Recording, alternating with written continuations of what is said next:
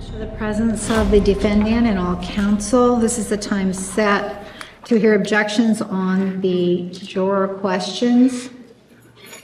The defendant had approximately an hour and a half to review the questions. The state had an hour and 20 minutes to review the questions.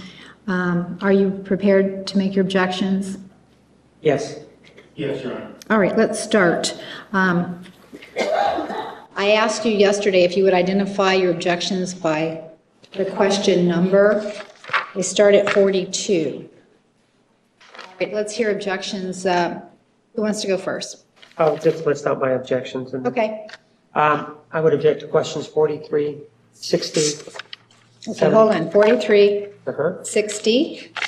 75, and 90.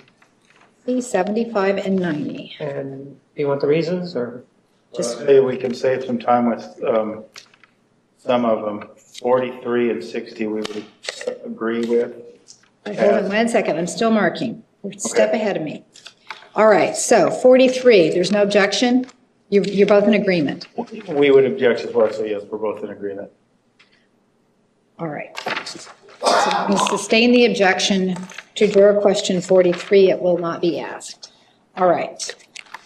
Number 60, what's the defense position? We would also be objecting to that, so we would agree to the state's objection. All right.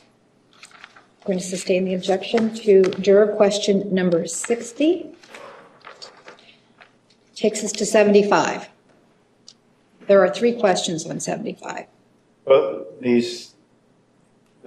that question, I believe, was prefaced to Detective Flores this night. We would object to Ms. Arias being asked that question. Yes. So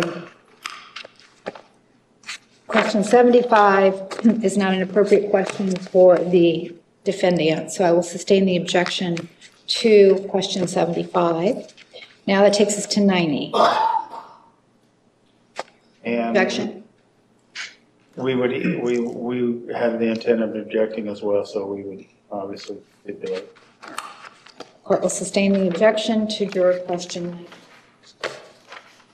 Any other objections from the state to any of the questions? I have no objection. Mr. Nermi. Attempt to go in numerical order as best I can. Let's see, we've dealt with 43. Question 50, as to the relevance.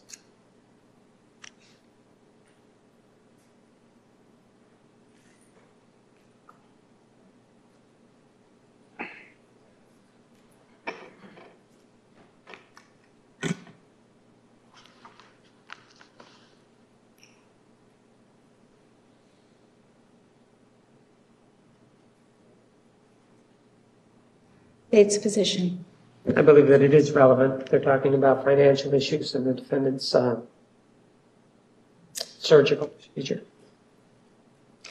All right, I'm going to sustain the objection to question 50 on relevance grounds.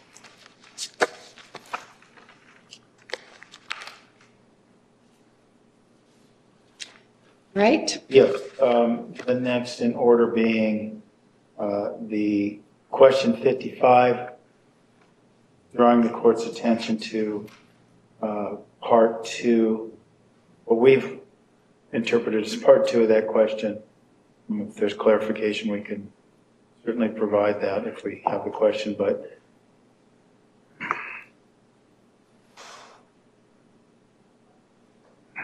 So your objection, there's no objection to the first question, there's an objection to the second and third questions?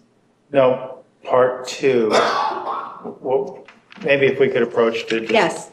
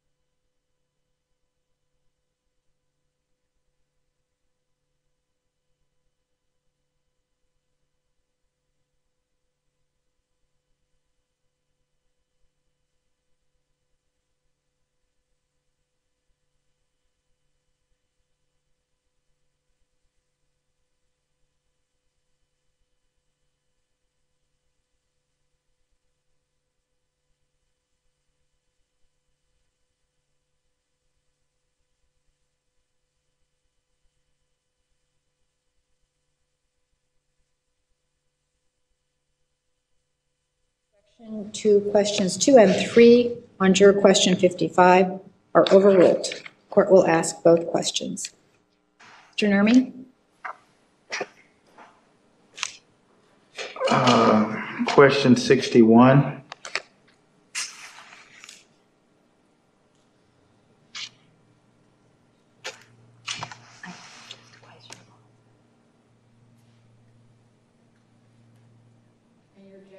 Is foundation and when the question isn't specific enough?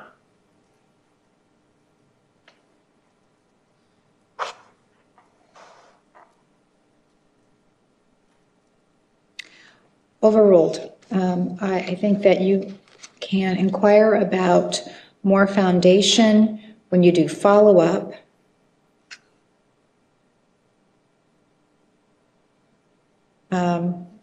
It's clear to me that the reference is the June 2008 trip. Why don't you approach, since you don't have copies of the questions?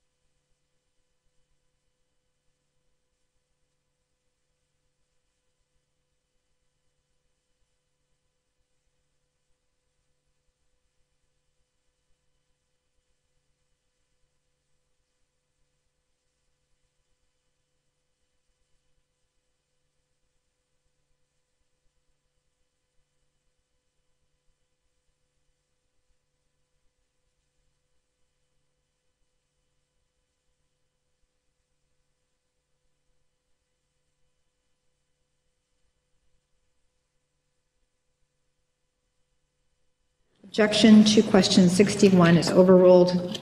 I will ask that question. Mr. Nurmi.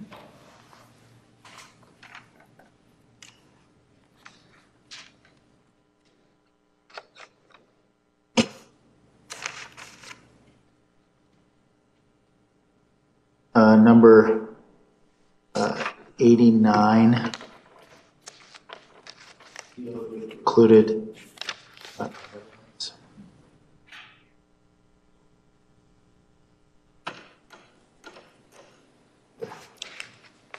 State's position.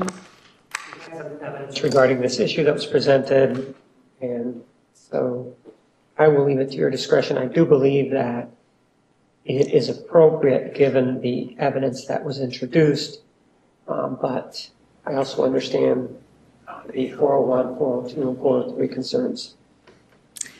I'm going to sustain the objection to question 89 for all of those reasons.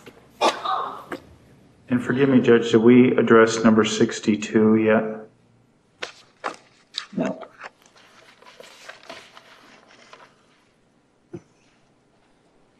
All right.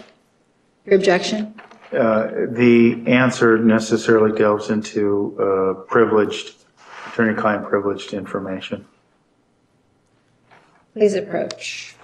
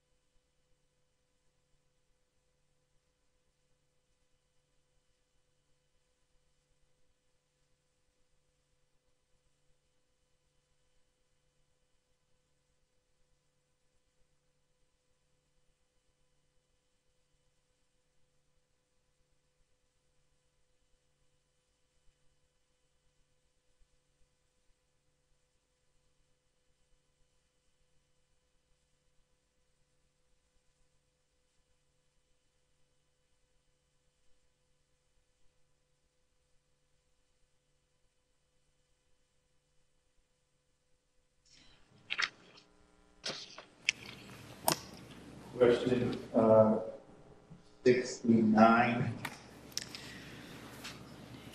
There are 4 questions on number 69. Number 2, forgive me, Your Honor, number 2.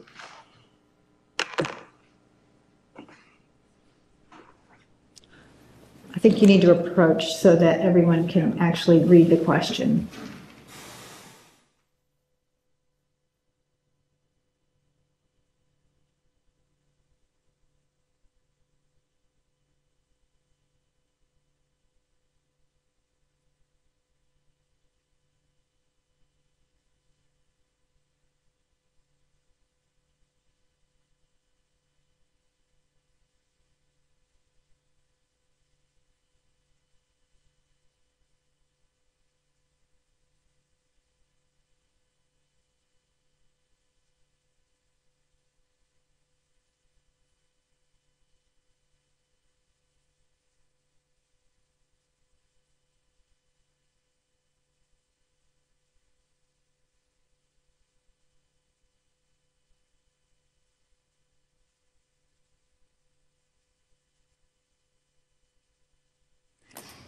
All right. It's actually the 3rd question. To be technical, it's actually the 4th because in the 2nd grouping there are 2 questions. So it would be the 4th question. I will preface it by adding to your knowledge. The objection is overruled.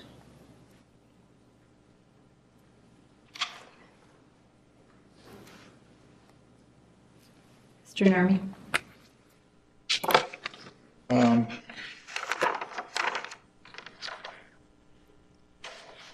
Number 90.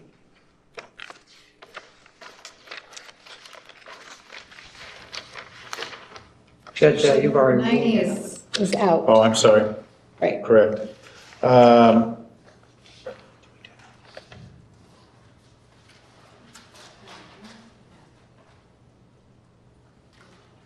97. Having my notes is up 2 of 97.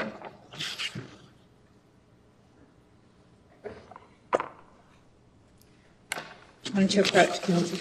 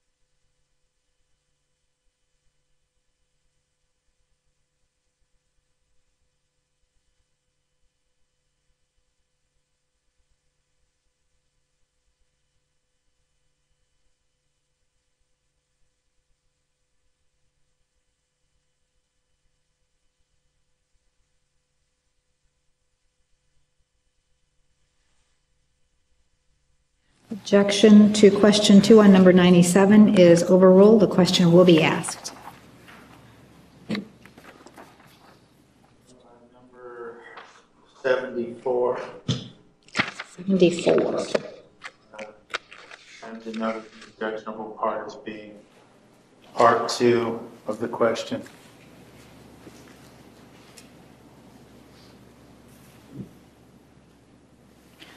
Approach again, please.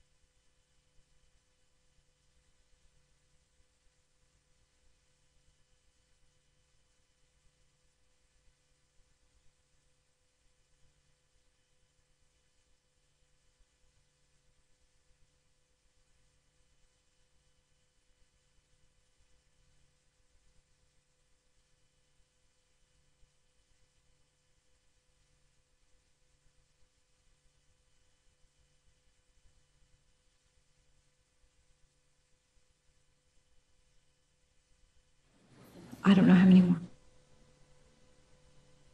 Juror question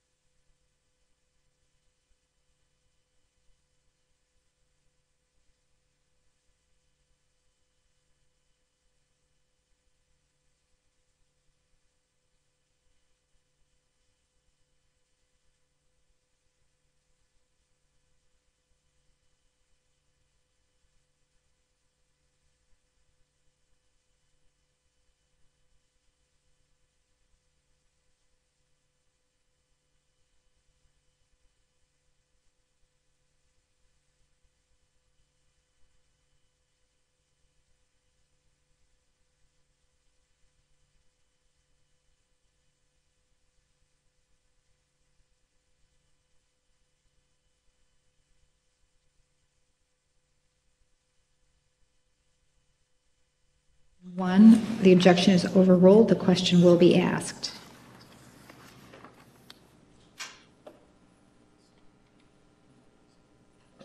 We already did it.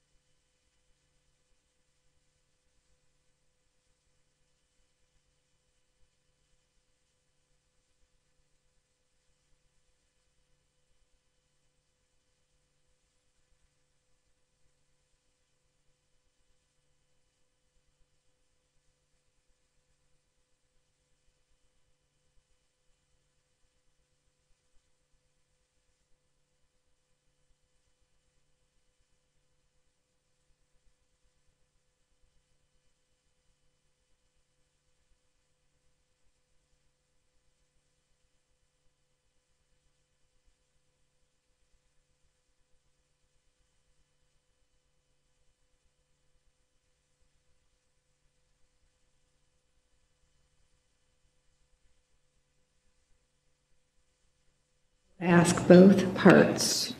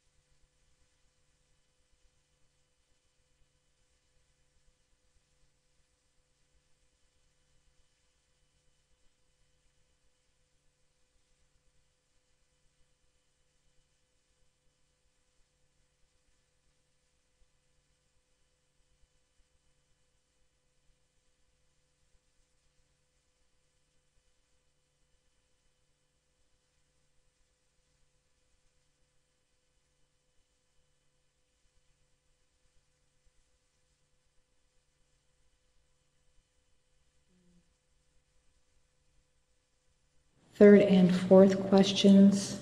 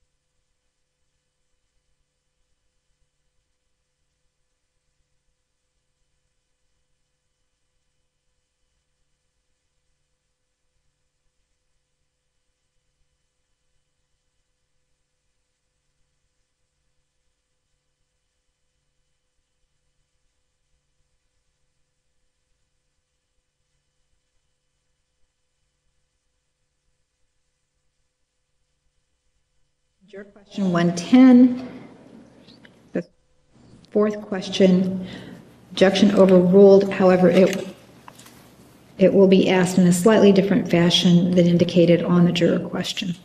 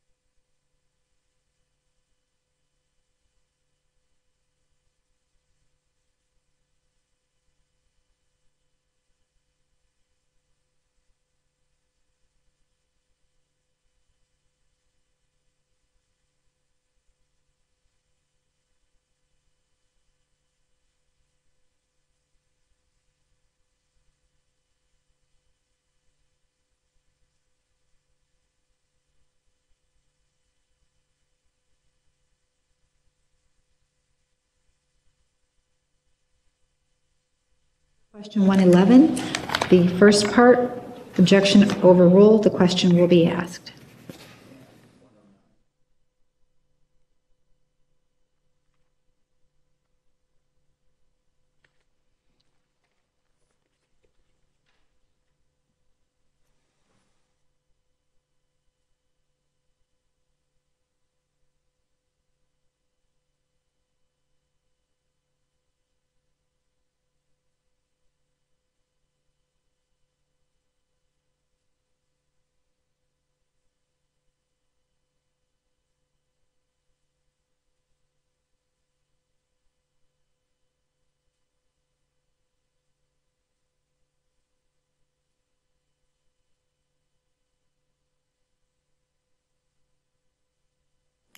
Juror question 109, the second question, Objection sustained.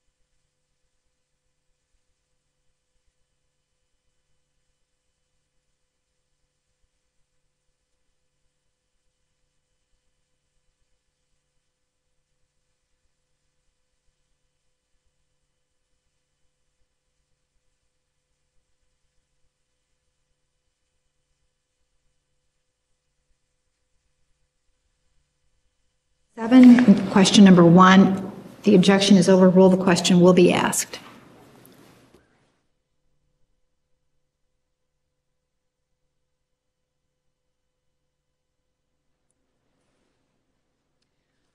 All right, counsel, are there any other objections to these questions? Yeah, but 62, we still have that issue. Yes. And I'm going to meet with counsel on that objection. Oh, counsel, one additional.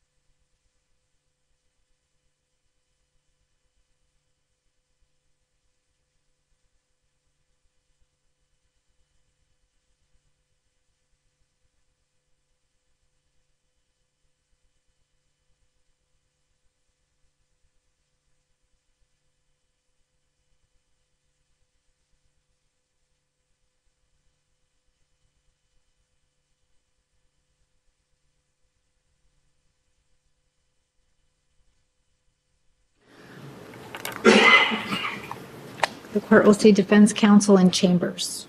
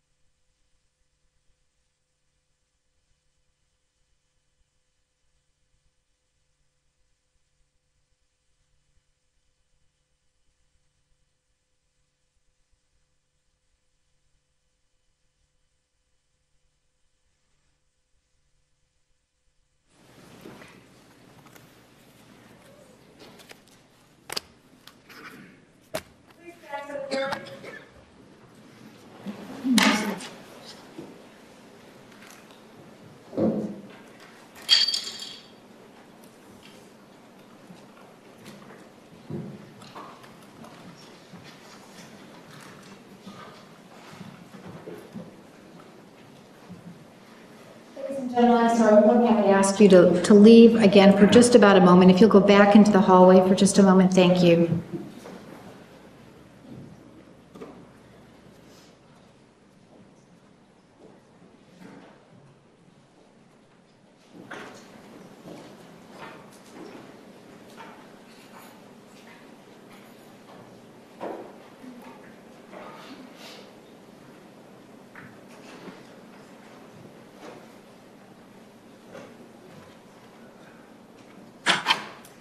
Ms. Arias, you need to take the stand, please.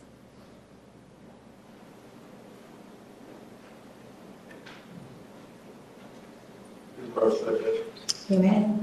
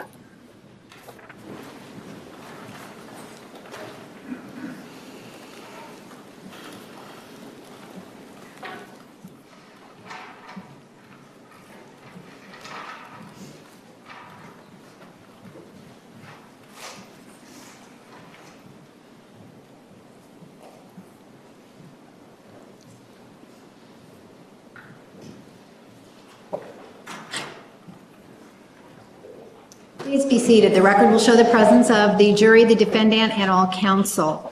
Ladies and gentlemen, thank you for your patience. We had a mechanical difficulty. It is now corrected. This is the time set for the court to ask the questions you have submitted. Before I ask your questions, I would like to refer you back to your preliminary jury instructions, page 16. I'm going to read portions of that preliminary jury instruction to you.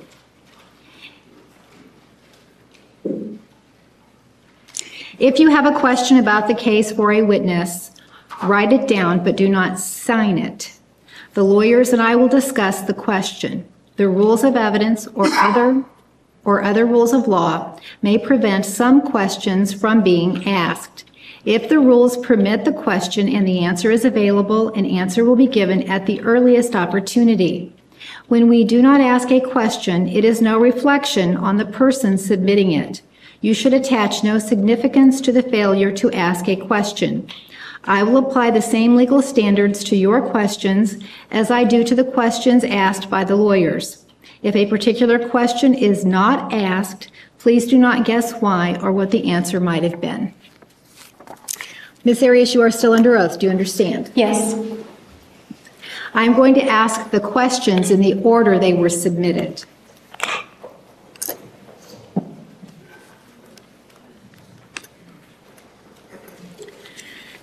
Did Mr. Alexander pay for a majority of your trips? No, they were all split 50-50. If he did pay, was that a factor in you questioning his choices? For example, introduction to others and sleeping arrangements. He created the itineraries, but I'm not really sure how to answer that. He made all the itineraries for our trips, but we split the cost 50-50, if that makes sense. Was it his money, his choices? It was his choices on the church history trips because he knew which places would be significant in the church history. I believe the choices were mutual as far as the list that we were trying to check off for 1,000 places to see. And what was the last part of that question? Was it his money, his choices? Sometimes it was his money and I would make it up to him through housekeeping. Sometimes it was my money and he would pay me back. Why did you put the camera in the washer? I don't have memory of that. I don't know why I would do that. Did you ever take pictures of yourself after he hit you? No, I did not. Why did you call the cops on your ex who shook you, but you never called the cops on Travis? Well, that was when he tried to break my forearm. We were wrestling. I was trying to get to the phone. It seemed logical to call 911. I never did with Travis because that one prior experience with calling 911, he grabbed the phone out of my hand, hung it up. It was a very negative experience. He told me to shut up. They're going to call back. They did call back. He created an excuse as to why 911 is accidentally dialed. And so after that, I mean, this was years and years later. As far as June 4th, there were no phones upstairs, to my knowledge. And for previous reasons, he would make up for it in ways that Bobby didn't. Why would you continue to sleep with Travis after you learned of his child porn issues? That was not a side of Travis that he wanted to even exist. And of course, I didn't want it to exist. He had told me that when he slept with women. Sustained. Answer the question without referring to a statement. Okay. I was under the impression that when he was able to sleep with a woman as opposed to fantasizing about a child, he felt like more normal as a man. So also I had seen prior to this incident many beautiful qualities about him and good qualities about him and things that were attractive about him. And I believed that this incident was a negative part of himself that he didn't want to foster or that he was fighting or struggling against and that he ultimately wanted to eradicate.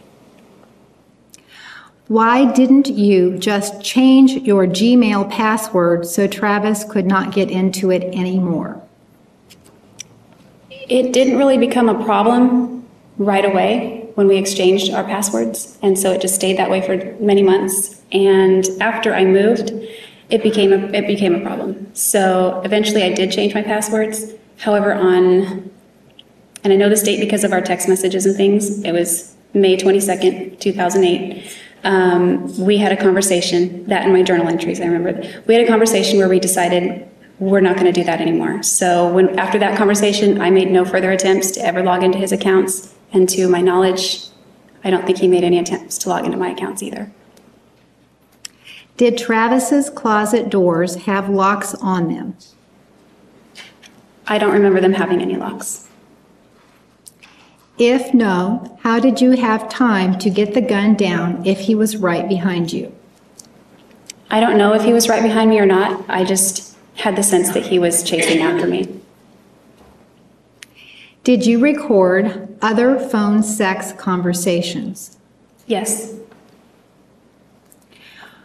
Brian Burns testified that he met you at a PPL event in April 2008 and you had blonde hair. How is that possible if you dyed it in March 2008? Well, the reason that is the case is because I didn't meet Ryan at convention in April 2008 because convention is not in April, it's in March. So he got the month wrong is all. Convention always occurs in September and 6 months later in March. Why did you feel so uncomfortable about anal sex with Travis when you had previously tried it? In my previous relationships, it was only something we tried one time, maybe 2 times, and those were long-term relationships. The reason that was not a regular part of the bedroom curriculum was because it was uncomfortable. And with Travis, that was his preference, and that's one of the reasons I got the KY. It made it less uncomfortable, obviously. So that's why it became more regular in our relationship. You took pictures of the shirt and shorts. Did you take pictures of the Spider-Man underwear? If no, why not? I did not take pictures of those because that's embarrassing, as opposed to the shorts and shirt, which were sentimental to me. I didn't want to memorialize boys' underwear, and I didn't want people to know that that was a preference of his and that I was dumb enough to go along with that preference. You told Daryl you wanted to abstain from sex until you were married. If that were the case, why did you have sexual relations with Travis? Well, my understanding at the time, Daryl and I we were not intimate after convention, and shortly thereafter the missionaries began to come over to my house and preach about the law of chastity. They didn't overly preach, they mentioned it and explained it briefly. Not in great detail. I wasn't comfortable asking these 2 young kids that I just met in detail about it. But Travis and I had intimate conversations, and how he explained it to me was that vaginal sex is absolutely off limits and everything else is not as egregious to that law. Travis stated on the phone sex conversation he did not like Spider-Man. Why did he buy you Spider-Man underwear if he did not like that character? I don't know why, but they were Spider-Man, and I do know, however, that the year prior, there's a child he was close with that really liked Spider-Man. I don't know if that had anything to do with it, but he was very much into Spider-Man. He would dress up as Spider-Man. He had the... She was asked if she knew why. Sustained. Why would you tell Leslie you wanted your kids to play with Travis's kids if you felt Travis was into younger children? This again is a statement that I made on June 5th. And I wanted to edify Travis only in good ways at that point. I didn't want to say anything bad. Even prior to June 4th, I only would have edified him in a good way rather than saying anything negative about him. I wanted him to be cast in a good light, not a negative light. If you had bruises that were visible after the April 2008 incident, why is it no one else said anything to you about those bruises? Well, that's not really true. The same day that the bruises occurred, there was a PPL associate who made a joke about it. It was very embarrassing. there were people around, we were at a business briefing, he joked about it. Travis was in the joke, and I don't know if I got beet red, but it felt like I did. I thought the makeup was covering them sufficiently, and then also Matt was somewhat confrontational about it, and at that point, I was putting more makeup on. I had a foundation cover-up, something that was very opaque that I was putting on them from that point on. If you were so nearsighted, how were you able to drive? I never had a problem driving. When I was on the freeway, I mean, I could see objects. They weren't very sharp, but they were sharp enough to where I could see whether or not I was in danger or driving safely or not. As far as freeway signs, I had to get closer to them to actually see what they said.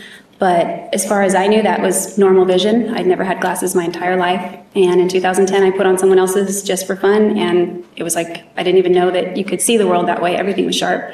So that's when I realized I need glasses. In Travis's text to Jodi, text 12308, Exhibit 444, he talks about the mysterious man you've never seen before that wrote for you. Who is this man, and why is he bringing it up? That man would be Steve Carroll. He wrote me a very nice email, and it went to my Gmail account, which Travis read. And when I tried to explain myself, I said I've never even met him. And so I guess he thought he was a mysterious man, but I had never met Steve. That's what I told him, and it led to a big fight. Did Travis think it was someone you lied about?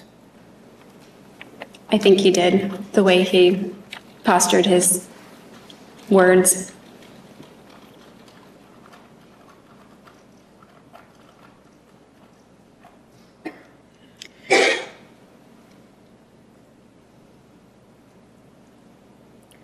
You took a picture of the t-shirt and pink shorts, but not the boys' underwear. Why were the pictures taken so much later? They were taken in July. I knew my time was winding down, and by that point I had heard several rumors that said I was obsessed and all these things, and I thought, well, if somebody finds these, it does look a little strange to have a shirt that says Travis Alexander's and Travis is across the seat on the back of these shorts. So I didn't want those to be found. I knew I was going to be arrested, but they were sentimental to me, so I still wanted to memorialize them in some way, so I laid them out and I photographed them because they were special to me. You testified that Travis gave you the Book of Mormon at Starbucks. Did you read it thoroughly? If so, when? I did read the Book of Mormon thoroughly. Following that meeting, I attempted to read one chapter a day, and so I finished it sometime, I think I finished it in about 8 months, more or less. And then thereafter, in 2008, I read it. I started January 1st and read one chapter a day, not always consistently, but more or less, or I'd make up for it. And then I did that in 2009 and 10, and I haven't done it since. Does the Book of Mormon go into detail regarding the vow of chastity? It doesn't give explicit detail, but it does, and it doesn't even say law of chastity to my recollection. It just talks about, it uses verbiage such as whoredoms, things like that. Being unclean, and that's all in reference to sexual sin. So it doesn't go into detail, but it does reference that those things are considered sinful. Who initiated contact after the various breakups with Bobby, Matt, Daryl, and Travis? Start with Bobby. Let's see. With Bobby, we broke up and got together so many times, it would be hard to remember exactly what times when. Let's see, I know there was one time where I was packing all of my things and leaving. I was packing all my cars, driving away. He lived in Montague. It's isolated. It's a tiny little town, about 1,000 people. His parents had already left to go into a rest home. He had nothing. He had no food, no money, nothing. So I sort of initiated contact in a way because after I took all my things to my grandmother's house, I went to the grocery store, I bought him a bunch of groceries, and I brought them over to his house. And I left them on the door, and I left. And he called me back for that. So in a way, I initiated that contact by leaving the groceries on his porch. And he knew it was me because he liked certain types of food, and I got him those kinds. Judge? Yes, Excuse me, Your Honor, the hearing device is coming in and out. I want to make sure I hear everything. Could we address that? yes, we will address that. It could be part of the issue we were having earlier. We're going to give you another headset. We'll see if that helps.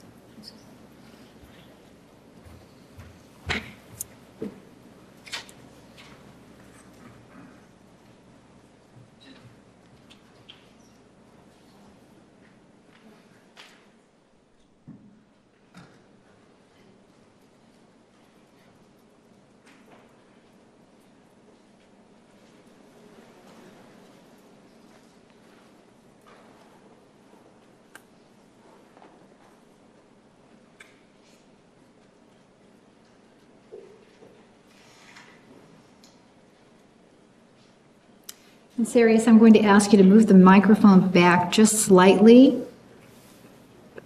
Back, further back. That might help the issue as well. Sir, can you hear me now? Don't you think they make any difference? Does it make any difference?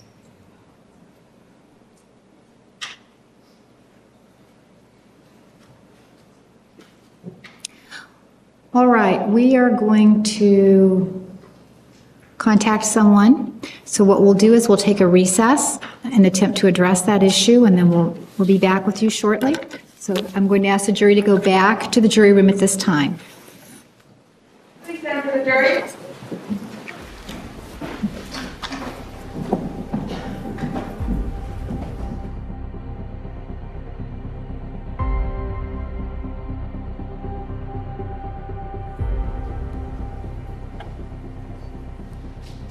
Please be seated. The record will show the presence of the jury, the defendant, and all counsel.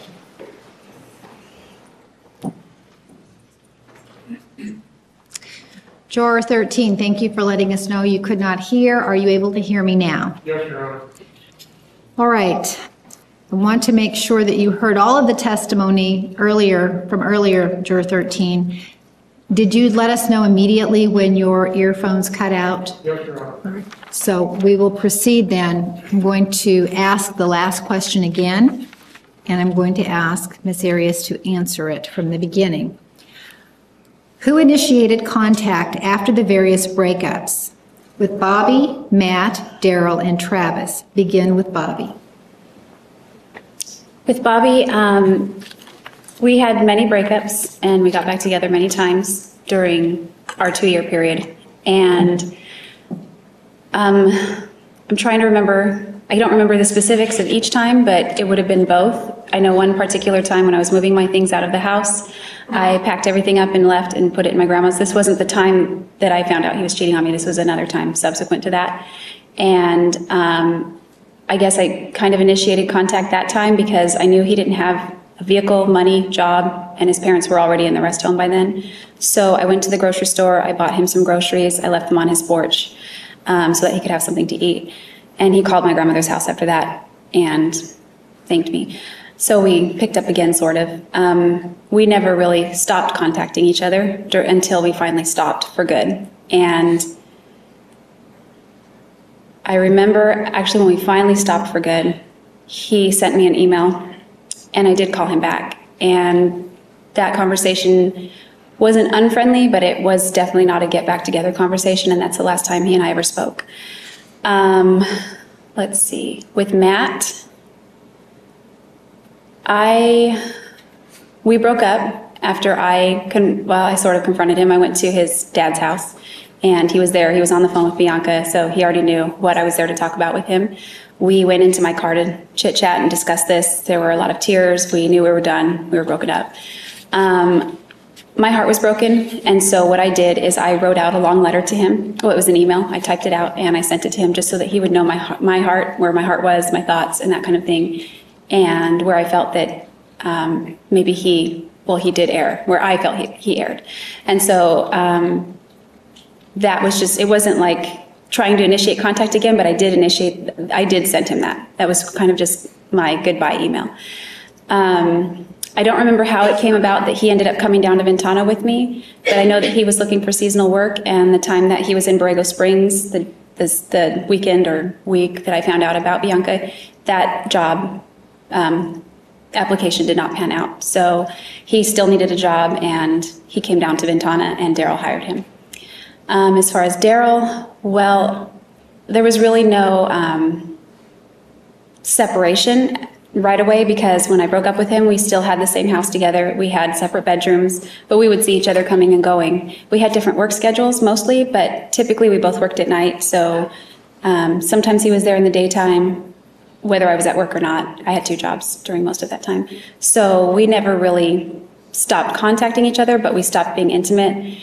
And then he moved away in early December. So I think we continued to contact each other for bills. Usually it was him because I didn't have money, and I felt bad about that. So generally it was that, but I don't know, I've initiated contact since, like when I stopped by to visit his son and him later on in 2008. As far as Travis, we broke up over the phone on June 29th, 2007. And I don't remember, but I believe he called me the next morning. He was at his friend's, Chris and Sky's house, and he called me the next day, and we just had another conversation. It was kind of less dramatic. It was more just normal, the conversation, and then it ended up turning sexual. So that proceeded that way. I continue to contact him as well.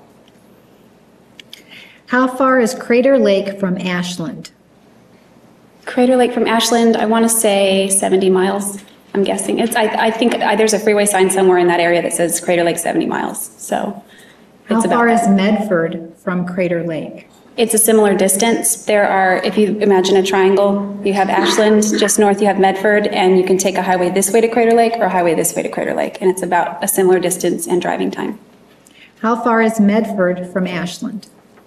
Medford and Ashland, I'm not sure exact mileage, but it takes 10 to 15 minutes on the freeway. How did you know Victor's family?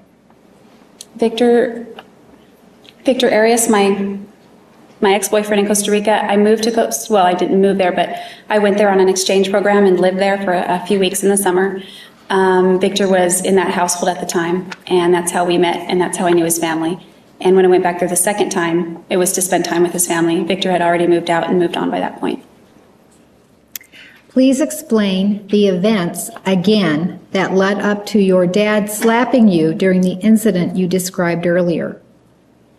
I'm not clear if that's the one where he knocked me out or the actual slap, but I will describe the one where he slapped me twice.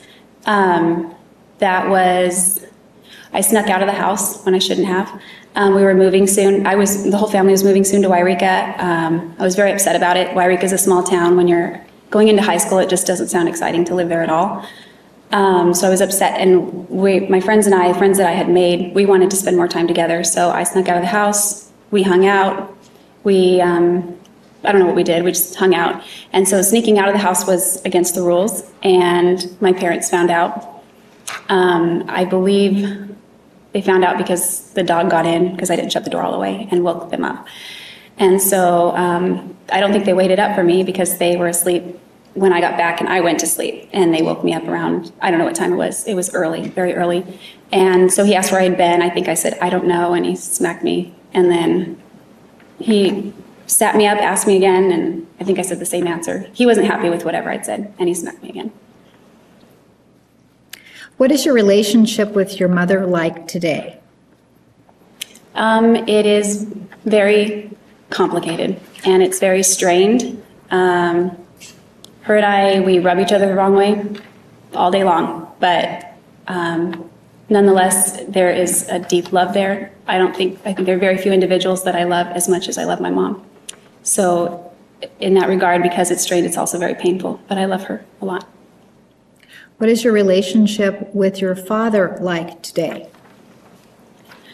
It's not incredibly close, but I have unconditional love for my dad, and I find that I'm able to love him better when we interact a little bit less as opposed to more often, because I don't know if it's because our personalities don't jive, or I don't know. I think he's kind of a negative person, but maybe it's because I'm negative. I don't know. I'm not trying to blame him, but we get along and times we don't get along, and at the times we don't get along, it hurts me, so I don't like to go there very often. Would it be possible to have Jodi run through the attack on 6408 using the floor plan Exhibit 249? Valerie, would you take Exhibit 249 and put it on the projector, please? Ms. Arias, will you run through the attack on June 4, 2008 using the floor plan?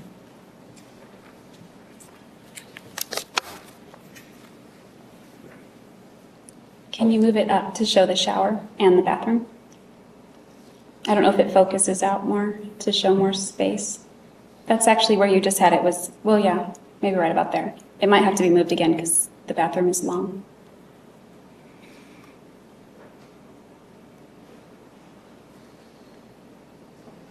Yeah, that's good. It'll probably have to be moved up though. Eventually. It starts there. Let me know. Okay. It started where Travis was in the shower. I was right outside the shower a few feet. I was taking photos of him, facing him in the shower. Back and forth, we would check the photos. Some got deleted because they didn't turn out great, or he was making a wrong expression or something. And then others we kept. And so I would do this and do that, and then we crouched and did the same thing. We tried a few different positions. And then at one point we were deleting, and I went to move again and shift and face him, and the camera, it slipped. It was kind of like, the best I could describe it, like when you go to catch a football, but it bounces and you kind of fumble it a little, because it didn't slip and just drop. It slipped, and I tried to catch it, and it kind of bounced a little and then fell on the ground and bounced and rolled onto the tile. It fell first on the mat, then it rolled right onto the tile. The mat isn't very big. It's just kind of right outside the shower, and then the tile is right outside. So at that point, he got very angry, and he stepped out of the shower. He lifted me up from the crouch position with enough force that my feet came off the ground momentarily, and he body slammed me on the tile. At that point, I rolled, and I ran down the hallway, which is where 7 goes on there. I'm sorry. Can you, yeah, right there. Yes. I ran down the hallway. I ran into the closet. I slammed the door. I start running. If you are looking at the diagram, it would be on the left side of the seat. I began running that way with my initial intent to probably run out this door. I instead went for the gun. I grabbed the gun. Right about then, Travis was opening the door. I grabbed it. I ran out into the bathroom. He ran, I believe, straight toward the door as well. And can you show the bathroom area again? A little bit more. Yeah. At that point, I had run out of the bathroom, and I turned, and I just wanted him to stop, so I pointed the gun at him, hoping that that would just make him halt. And it didn't. Instead, he lunged at me right around the time that the gun went off, and I didn't mean for it to go off. We fell with pretty good force down in the corner, near 15, but not quite that close. It was kind of near the sink, kind of sort of that area. And he fell kind of on top of me, but to my right. I didn't want him to get on top of me. He was grabbing at my clothes. He was trying to get on top of me. I don't know where the gun went at that point. It was not in my hands anymore. If it got knocked out of my hands or if I dropped it, what? I broke away from him, and as soon as the moment I broke away, that's when he threatened my life. I'd have no clear memories after that, at all. Things began to get really foggy after the gun went off. And I know he was screaming and cursing. I don't remember exact words except the ones he said to me right after I dropped the camera, which was about a 5-year-old being able to hold a camera better than me, and that I was an idiot. And he was using profanities with those statements.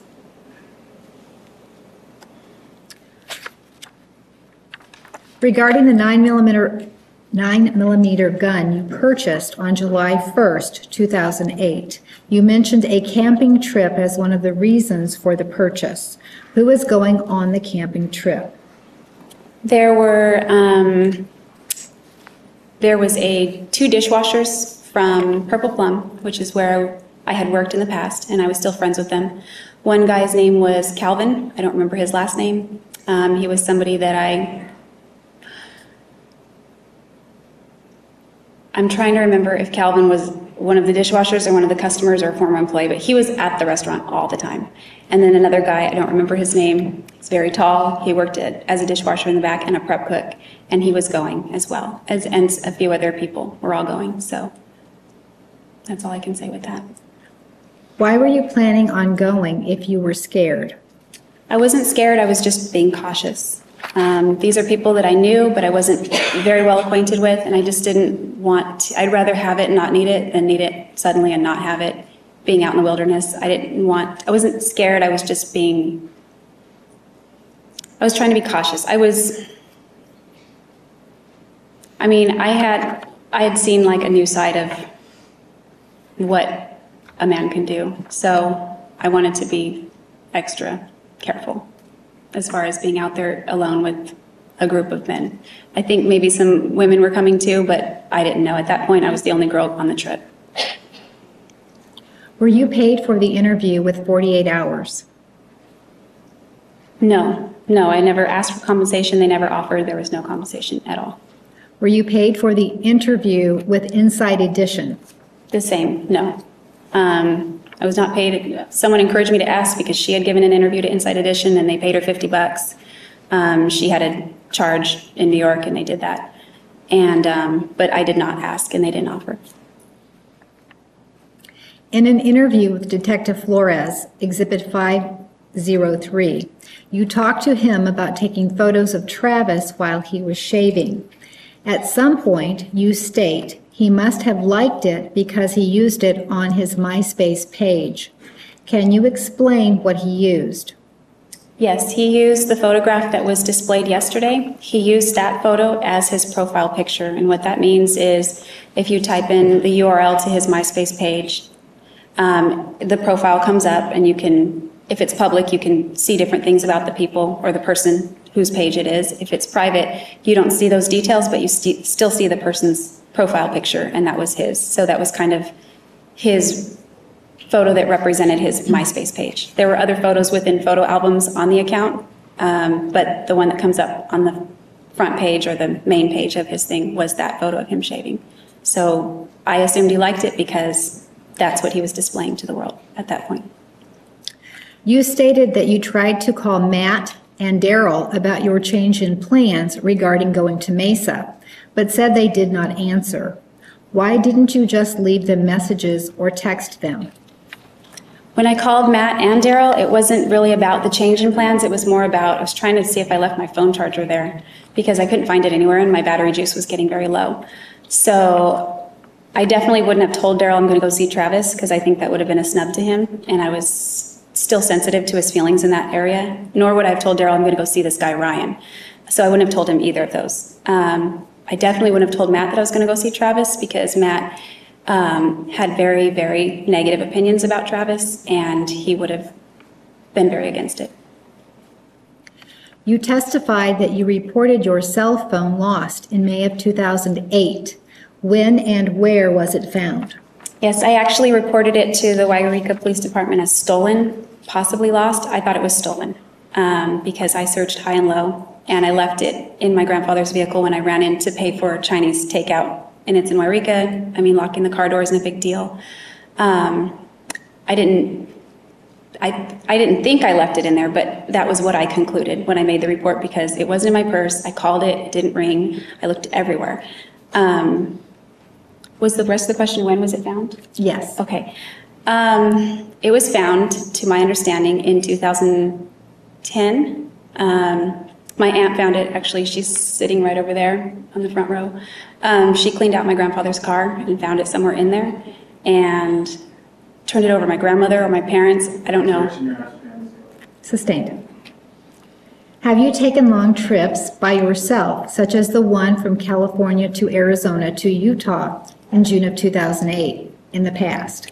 I'm sorry, will you repeat that? Have you taken long trips by yourself in the past, such as the one from California to Arizona to Utah, the one you took in June of 2008? Only along highways that I was familiar with, such as from Monterey County to Wairika, or after I became familiar with the drive from Arizona to Southern California. And the Monterey to Wairika drive, I'd probably driven it not driven it, but ridden it with my family over the years, several, like countless times. I could name all the cities, all the landmarks, all those things along the way. I knew where everything was on those roads, and I had experiences in various cities along those roads. So those roads I was familiar with. I've never driven on the I-15, at least for any great distance, and not outside of California. How often did you take such trips? I like to do road trips. Travis and I began to do road trips. How often? Sustained. How often did you take such trips? I wouldn't know an exact number. During the trips you took, did you take extra gas cans with you? Only after I moved to the desert. Daryl was like, we're from the coast, so we had total shocks to our systems when we experienced our first summer here. And we began to carry cases of water in our trunk, and if we were going long distances, we'd carry a gas can just in case, because he thought, he would be like, you could die out here. You know, if something happens, if your car runs out of gas, you can't turn the air conditioning on, you could literally die of heat stroke, and that was a fear. So we carried water, and we didn't carry gas around with us all the time if we were just hanging around town, but if we went out to 29 Palms or somewhere like that, then that would happen. If you took gas cans with you, where did you get them? I got the two gas cans that I took on that trip, I got from Daryl. And then I bought the third one, and then I determined I didn't need it, and I returned it. I think the question is referring to in the past, if you took gas cans with you, where did you get them? Oh, they were Daryl's. During your testimony, you mentioned Travis had hit your car once. Can you tell us about that incident? Yes, that was the incident in May 2007. We had spent 2 days at Disneyland and then we were driving from Anaheim to Los Angeles, where the Getty Center is, because the Getty Center is on the list. That was our purpose for going. And on the way there, there was a ton of traffic. I don't remember if it was 5 lanes or 6 lanes, but it was bumper to bumper. Not any of the lanes were moving at all, hardly. We would just inch along, inch along, inch along. And he grew very frustrated, very impatient, and angry. And he began just, I don't want to say what he said, but he just began yelling at other drivers, and they weren't aware of him at all doing that, but he was just screaming at the other drivers. He was beating on the steering wheel. He would beat the inside of the door, the driver's side door, just with his fist, or just the horns were on the sides, so he wasn't honking the horn, but he would beat the center of the steering wheel. Why did you confront Travis after seeing him with another woman through his backyard window, if it was not due to jealousy? I felt that because he was making an effort, this was also right after we had just slept together consensually, and we went all the way, and he said, I love you, and all these things. So I felt like we were getting back together. And when I saw that, it seemed in contrast to what he had been telling me for the last month and a half. So my intention to do was to go there and just find out what's the deal. She was asking, she wasn't jealous. Why did she confront him? I'm explaining why I went over there. You may continue. Okay. So my intention of going over there was not out of jealousy, but it was because I wanted to know where I stood. Are we still trying this? Do you have a new girlfriend? If he had a girlfriend, that was fine. I just wanted to know, was all. If you simply wanted to know where you stood because he was courting you back, why were you so upset that you needed to call your father about the incident the next day? I didn't want to call my father. I wanted to call my sister, my little sister, because her and I talk. We're relatively close, and we talk about stuff like that. It's a girl thing. So I called my parents' home because she lived there at the time. And she wasn't home, but my dad answered, and he could tell that maybe I was sad. So that's why I began to talk to him. The reason I was sad was because Travis and I were getting back together. Sustained. Sustained. You mentioned an earlier failed attempt using rope during a sexual encounter. Can you tell us what happened that day, when this occurred, and how Travis handled the failure? I didn't hear that. Judge, can I ask a quick question? Certainly. I thought that last question said, why were you so upset that you had to call your father? So I began to explain why I was upset. All right. Your attorney will have an opportunity to follow up with you later. Okay, thank you. You mentioned an earlier failed attempt using rope during a sexual encounter. Can you tell us what happened that day when this occurred and how Travis handled the failure? Yes. He handled it just fine. He didn't get upset. We just stopped. He used twine, and it was very scratchy, and it sort of was not cutting into my wrist, but it was abrasive, and it was somewhat painful. So at that point, he just cut the twine off with a knife as well. Did Travis's dog usually bark when someone came into the house? Yes, if the dog heard the door open, he was very animated, and he would bark very loud. Did the dog usually bark with loud, unexplained noises? Typically only if the doorbell rang or somebody knocked at the front door.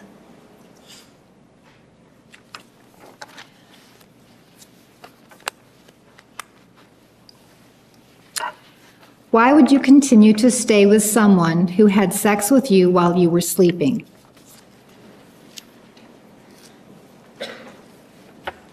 At that point, that would have been May 2007, I was in love with Travis. I knew I was in love with him, and it didn't make a difference to me, honestly. I was in love with him. My only concern was that I believed from a religious and spiritual perspective that our relationship would not be blessed if we acted that way. So, as in vaginal sex, that was my belief at the time. When did you find out that Travis had a gun? I found out in the fall 2007 when I was cleaning his shelves. I had different projects, and it was around the fall. I don't remember if it was in October or November, but it was around that time. To your knowledge, did police ever find your grandfather's gun that was stolen? To my knowledge, no, none of the property that was stolen from that house was recovered ever. Why did you place Travis's body back in the shower? I could only speculate because I don't remember, and I could speculate based on who I know that I am or thought I was. Should I? Sustained, so don't answer the question. Do you know what time you left Travis's house on June 4, 2008? I don't remember the exact time, but as far as the daytime. Sustained.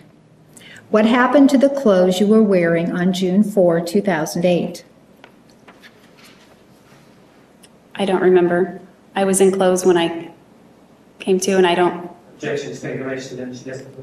Sustained. You say Travis had attacked you before June 4, 2008, but would apologize to you after he did it. So why was the June 4, 2008 incident so different? June 4th was escalated, and he always apologized afterward prior occasions. On prior occasions, I'd never feared for my life. And even when he was choking me out and I was losing consciousness, I didn't have enough time to fear for my life. I passed out. It wasn't until after that incident, when I reflected back on it, that I realized I could have died. And if he could take it that far, and he was as angry as he was, and I perceived very clearly that he was trying to get back on top of me again, that freaked me out. I was scared out of my mind. You and Travis continued to talk on the phone after you moved back to Wairika, including phone sex. Would it be fair to say you were upset he was taking another woman to Cancun? No, I was not upset. I wasn't upset at all, actually. Cancun was long, it was announced a year before. He was taking a babysitter, I thought. I didn't learn that he was taking Mimi Hall until well afterward. Sustained. Why did you send his grandmother flowers? In retrospect, it probably wasn't a good idea, but I felt that it would be more insensitive to not do it, anything at all. Why did you take the rope and gun with you? There were a lot of actions I took that day that I don't remember. But as far as disposing of it, I knew that something bad had happened, and I knew that I felt like I had done something wrong. Did you lock Travis's bedroom door when you left on June 4, 2008? I don't remember anything of that nature, that whole time gap. I don't know. Did you try and clean up the scene after you left on June 4, 2008? Based on the evidence, I believe I did. Maybe make some kind of attempt, but I don't recall doing that. If you climbed on the shelf to grab the gun in a hurry, how is it that nothing was disorganized in Travis's closet? I only had to step on the edge with my foot. I put up 1 foot. I only had to it's the shelf, so I just had to grip the edge and grab it. So it's not quite as tall as it appeared in the photo. You just put 1 foot up on the edge, grab the other, you're up like 2 or 3 feet extra already. I grabbed the gun with my right hand, I believe. I don't know, right or left, probably right. And then I ran out the door. If you shot Travis first, how did the casing land on blood? I don't believe it landed on blood when the gunshot went off. She's asking the question asked. Overruled. You may continue. I do know that we struggled, so something could have happened subsequent to that, but to my knowledge, there was no blood in that bathroom before the gunshot went off. After you shot Travis, why not run out of the house to get away? Initially, that was my attempt. That's why I started running down the hall. The bedroom doors were closed. I'm going to check speculation. I thought she said after she shot her, she didn't remember. No, I said it got foggy after the shot. Overruled. You may continue. Maybe I misunderstood the question. I thought that it was after I got body slammed. Is that? After you shot Travis, why not run out of the house to get away? Okay. I'm sorry. That is correct. After I shot him, I didn't know that I shot him, but after the gun went off, while he was lunging at me, we fell over, and he was trying to get on top of me. It's hard to describe the fear. It was like mortal terror. It really was. When he was trying to get on top of me, I thought he was, and then he threatened my life. I really thought he had intentions to kill me. So I don't remember any specifics of what happened right after that point. Why didn't you call 911?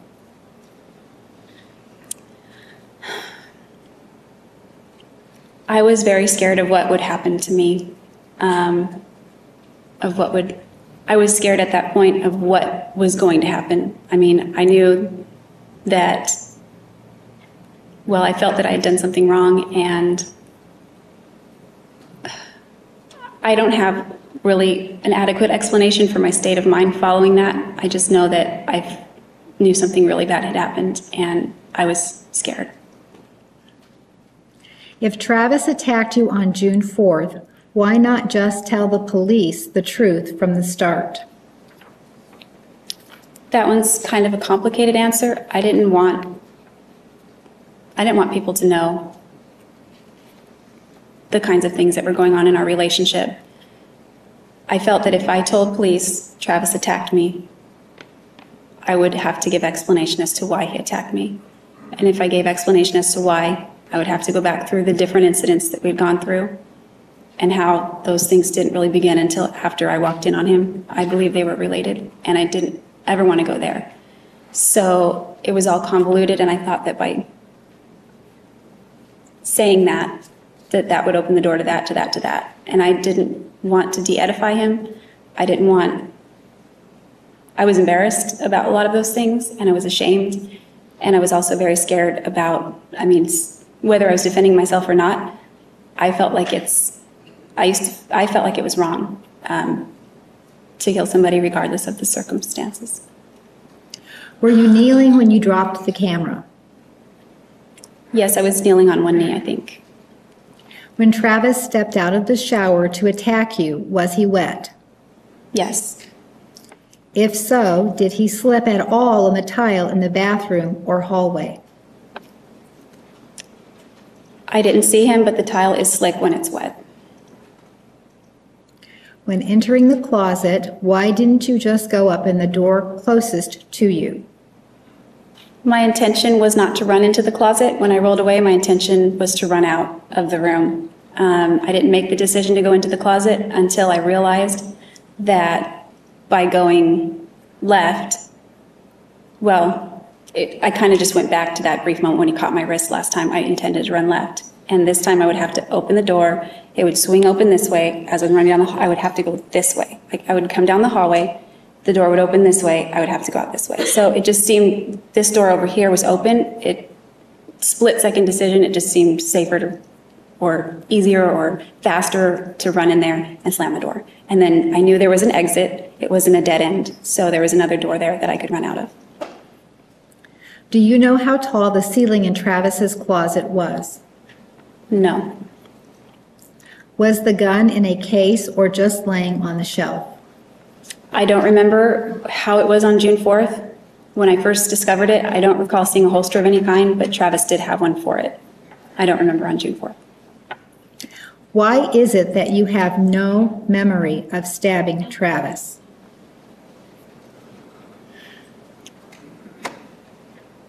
I can't really explain why my mind did what it did. Maybe because it's too horrible. I don't know.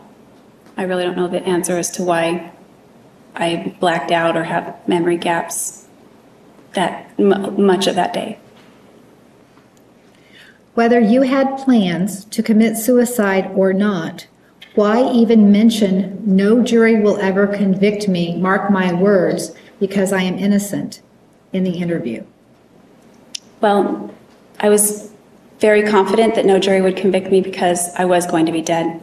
As far as saying I'm innocent, definitely innocent of my charge was what I meant. And also I assumed that I would be in the next life where I believed that, God is the ultimate judge, that he would understand the circumstances of that day and that it would ultimately, that he would know all of the circumstances that happened that day. So in that regard, innocent of the charge, but definitely there wouldn't be a conviction because you don't convict a dead person. I would be in the grave at that point. In your interviews you gave on TV, were you forced to answer all of the questions they asked you? I was not physically forced, but when you're put on the spot, it kind of feels like it, like you kind of, for some reason I felt like I had to answer every question, but I wasn't forced, if that makes sense. You have pictures of your other finger injuries that include timestamps. Do you have any pictures of your finger injury with timestamps? I guess that would be the left finger. I didn't take a specific picture showing the injury, but any picture taken subsequent to June 22nd would show my ring finger bent, whether it was like that one in the photo or anywhere else. Do you have any pictures of you wearing a finger splint? No, definitely not. Did anyone see you wearing a finger splint? I wore it one day when I was working at Mimi's Cafe, but I don't know if anyone commented on it or not. So it was kind of embarrassing because it was a... Saw it, not whether anybody commented. Sustained. When did you realize that you had memory loss? The approximate date?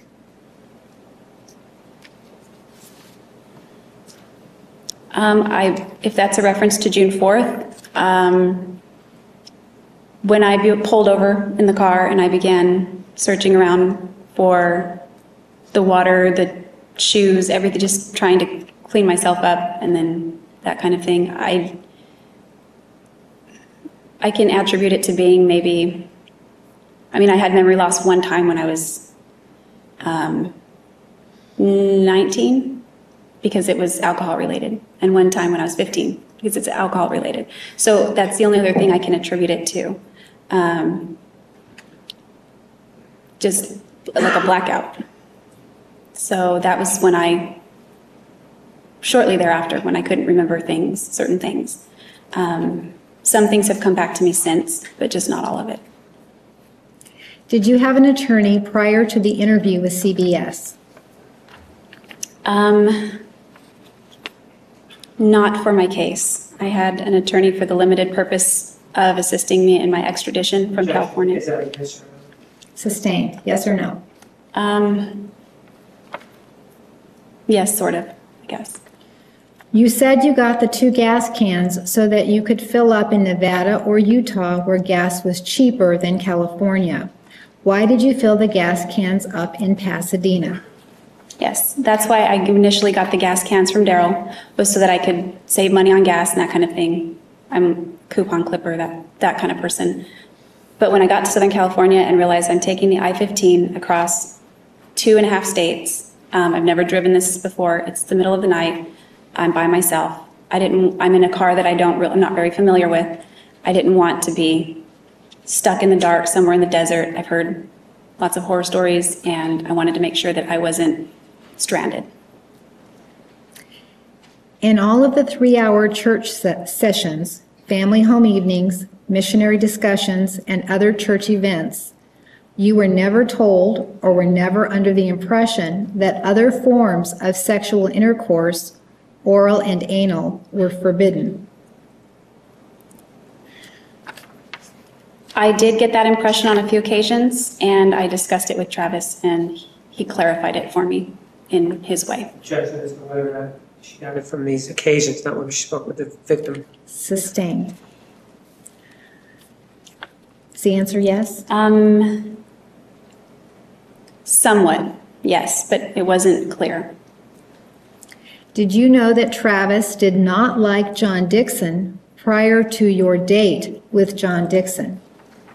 Prior to my first date with him, no, I didn't even know, I don't think he even knew John Dixon. Maybe I'd seen him through prepaid legal, but prior to that date, no. And I'm talking about before Travis and I became boyfriend-girlfriend.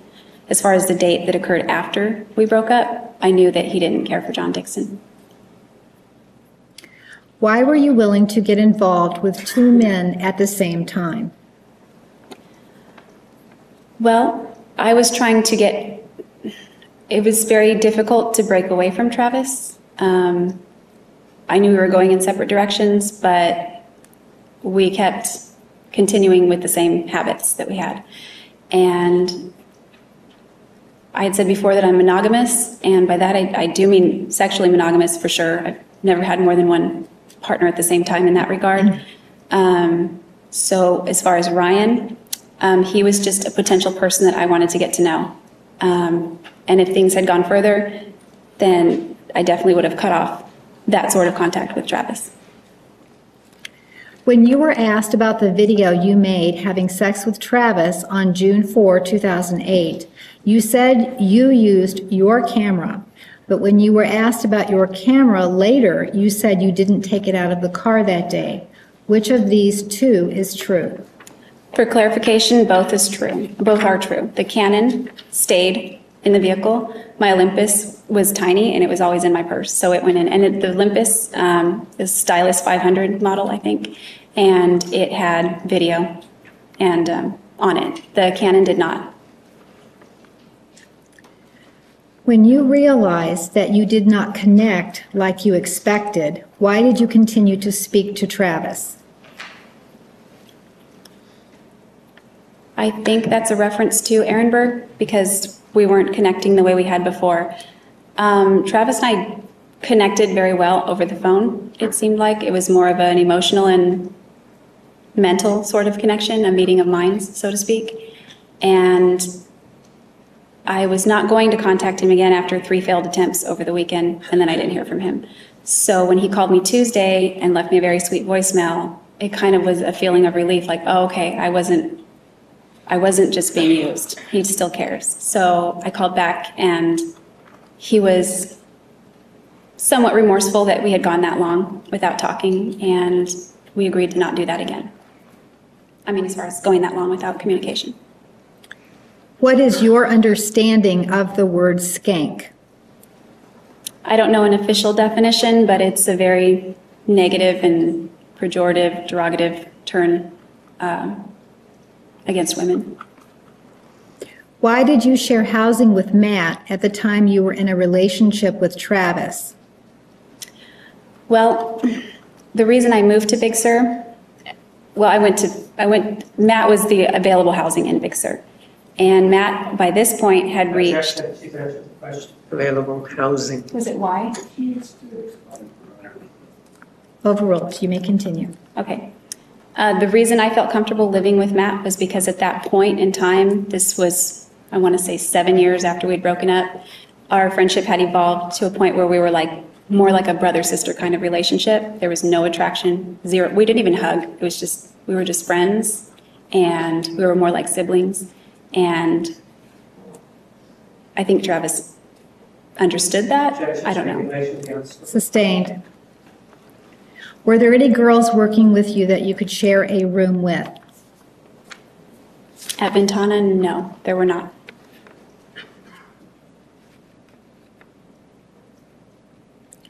How can you be a sister to Matt, someone you had sex with in the past? It does sound strange, but it just has to do with the way our friendship evolved after the breakup. I got over what he did with Bianca, and that resentment melted away and gave way to sort of just a genuine goodwill toward him and him toward me. Also, our time at Ventana was broken up because when at one point, I think I'd mentioned on direct that the restaurant at Ventana closed. And so the entire dining operation was moved over to the inn, and we operated out of there. During that 5-week period that the restaurant was being remodeled, Matt moved to Vail, Colorado. I didn't see him for 6 or 7 or 8 months. He had another relationship at that time, and by the time he moved back, Daryl and I had started a relationship. And at first it was a little bit awkward, but then Matt and I realized we just jive in a certain way, but it's more like we're better off friends rather than boyfriend, girlfriend. And that was a place where we reached an acceptance, and there was no longer an attraction to Matt. I think it was more, I was blinded by love, and now I saw all his other qualities. I still liked him as a person, but I was not attracted to him, if that makes sense. Why didn't you read the Book of Mormon to see what you were and were not allowed to do? I did read the Book of Mormon. There is additional doctrine that explains the commandments a lot more called the Doctrine and Covenants.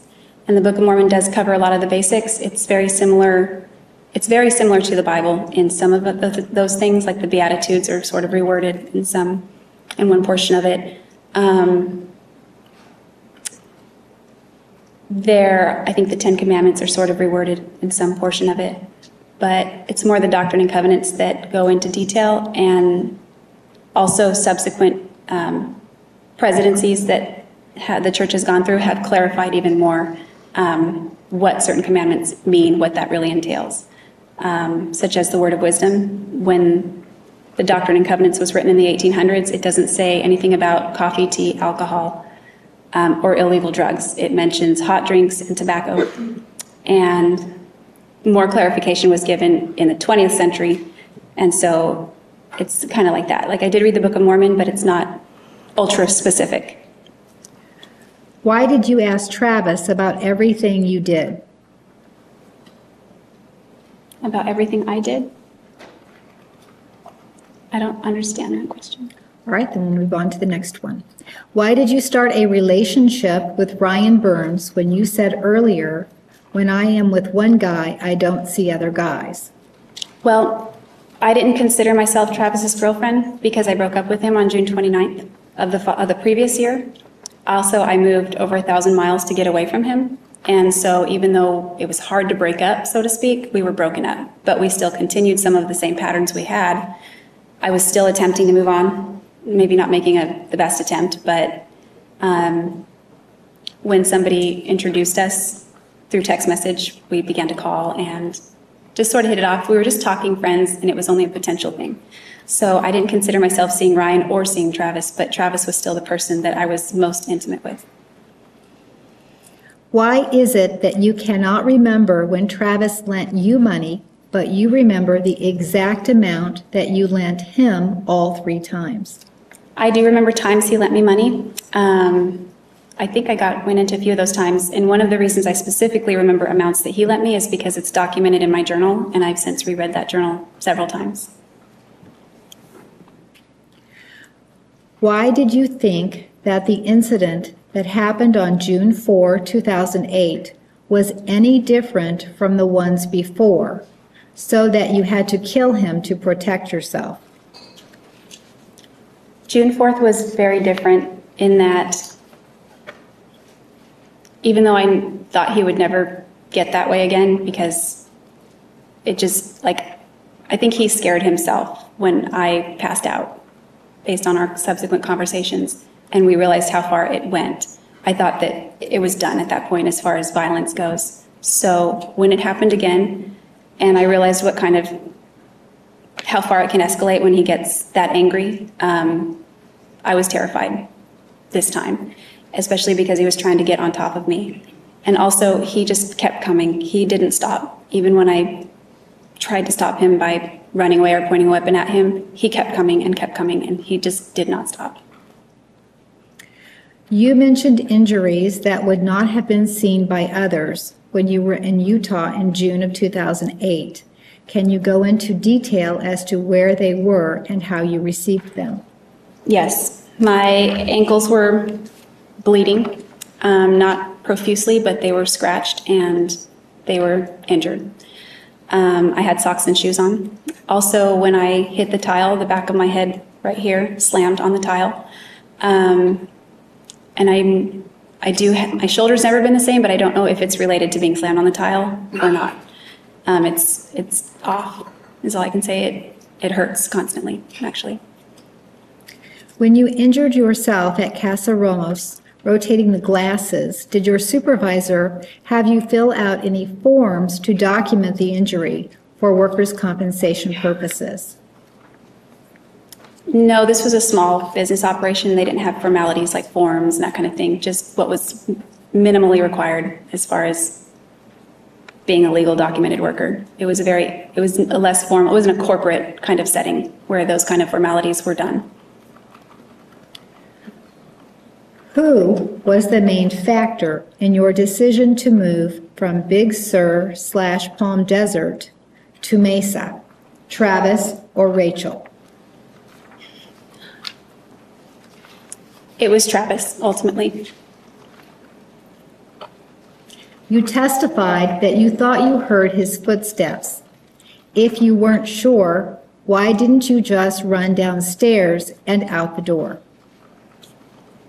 It was all a split-second decision, but like I had said, when I got toward the carpet area, that's where he caught my wrist before when I began running down that hallway on a previous occasion. And so here I am running away from him down the hallway again. And on the previous occasion, my intention was to run out of the room, and I didn't make it out of the room. So rather than try to this time open the door and run out of the room, this closet door was open and I knew there was another exit. So I just ran into that as quickly as I could. Why would you take the time to delete the photos off the camera after you killed Travis? That would go with all the other things that I did that day. When things happened, I don't have memory of it, specific memory of it at all. But, I mean, I could... Objection. Sustained. You stated you remember dropping the knife and hearing it hit the tile. What happened to the knife after that? I don't recall what specifically happened right after that. I just know that it didn't go with me in the car. Whatever that speculation, she never remember us. Sustained. If your phone had died while at Travis's, why not use a wall charger so you would have it charged before you got on the road? That was a thought of mine, but Travis did not have a wall charger that had a plug that fit my type of phone. So I was not able to charge it there either. In your email to Travis after June 4, 2008, you told him you would sleep in his bed while he was in Cancun. Did you ever stay overnight at his house without him there? Yes, when I was pet sitting Napoleon, I did that. How is it that you were so calm on the television interviews? I tried very hard to present the best image I could, and I had had a lot of prior experience of pretending that everything was okay when it wasn't. Everything on the surface was okay when really it wasn't. I was accustomed to that, and also I wanted to portray that I'm confident and that I'm okay, I didn't do this, no worries. That's what I really wanted to get across at that time. And then I wanted to kill myself so that I would never have to own up to it. You stated in the 48 Hours interview that Travis's family deserved to know the truth. If you really believed that, why didn't you confess then? That was not entirely true, in that I didn't want them to know certain truths. And again, I said that because it's a derivative of my attempt to deny that I had anything to do with it. If Travis wanted the phone sex conversations recorded, why didn't he record them? His phone did not have that capability, and neither did mine until I bought the Helio, or until Gus got me the Helio. I discovered that feature and we joked back and forth about it, and then I began to record them when we decided we would do that. His phone didn't have recording capability. If you didn't want to be tied up to a tree, why would you go up and look for a place where he could do that? It wasn't being tied to the tree that I was looking for. We were looking for a place out in the woods, nature, to somehow carry out this Little Red Riding Hood fantasy. And my understanding of that is that it would involve sex. But he had many other ideas, as you heard on the tape. It didn't necessarily mean that I was going to go for all those. I was kind of pushing my own limits anyway by going out to the woods to find a spot. And that was the purpose, was for that fantasy, but not specifically getting tied to a tree. If you drop the camera on the bath mat, how is it that it rolled all the way in front of the bathtub? On the diagram, it looks very far, but it's really a distance of this. You have the shower, there's a very thin wall, and then the bathtub begins right here. So wherever I was standing here, it didn't have to roll. It just bounced right off the mat, and it's not way down by the bathroom area, but it's right near the bathtub at that point. There's only a distance of about this much between the shower and the bathtub. On the phone sex tape, when Travis was talking about photos and taking video, was that all part of his fantasy? Taking photos and video, yes, that was a fantasy that he hoped to realize. Did you ever voice any concern to Travis about being uncomfortable with some of his sexual fantasies? Yes, there was one fantasy that he wanted to do, which was pulling off on the side of a freeway exit and having sex on the hood of a car. And I told him that that would be impossible. I couldn't even think of an exit in rural Northern California where that could be accomplished and nobody would see us. So that, and I was a little uncomfortable with the mile high thing that he wanted to do because the flight attendants tend to monitor who's going and coming from the bathroom, and they don't allow two people in the bathroom at once. So just those two that I recall. Why didn't you call Ryan and tell him you were going to Arizona when you decided you were going to Arizona?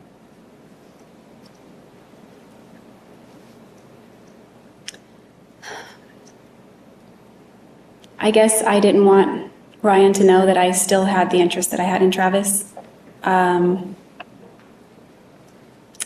It would be kind of just the way I didn't want Travis to know that, but for different reasons, that I was interested in Ryan. I kind of felt like, how would it sound if I called up this guy that I'm going to go meet and say, hey, I'm going to go hang out with my ex-boyfriend for a little while. Sorry.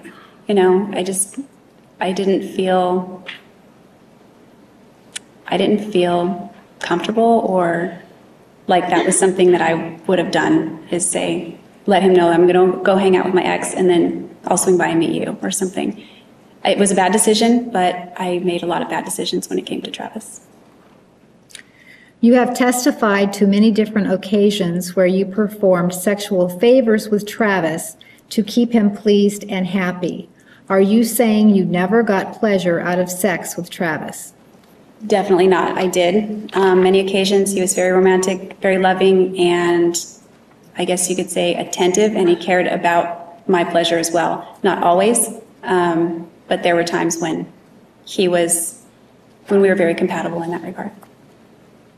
Why would you continue to carry your journals around with you if it was possible others, including Travis, might find them and read them? To my knowledge, no one else read my journals. And then once I discovered that Travis did, I was a little more guarded about it, but I kept my journal inside my purse, and my purse zipped up, and nobody really went through my purse, so I considered it safe in my purse because nobody got into my purse except me, typically. Why were the laws of attraction so important to follow, but the law of chastity was not? I believed that I was following the law of chastity for a long time. I realize now that I was not. The law of attraction was also a huge philosophy of mine. It was my second religion, pretty much. Also, with the law of chastity and what it prohibits, there is a great deal of temptation when I would hang out with Travis. And even though we eventually did begin to, under how I understood it, openly violate the law of chastity, it was kind of like, I don't know, I guess it's hard to describe. I mean, I think it was temptation, it was weakness, it was not that I didn't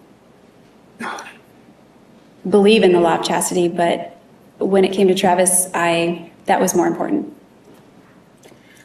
Do the laws of attraction also apply to recording phone sex conversations? The law of attraction?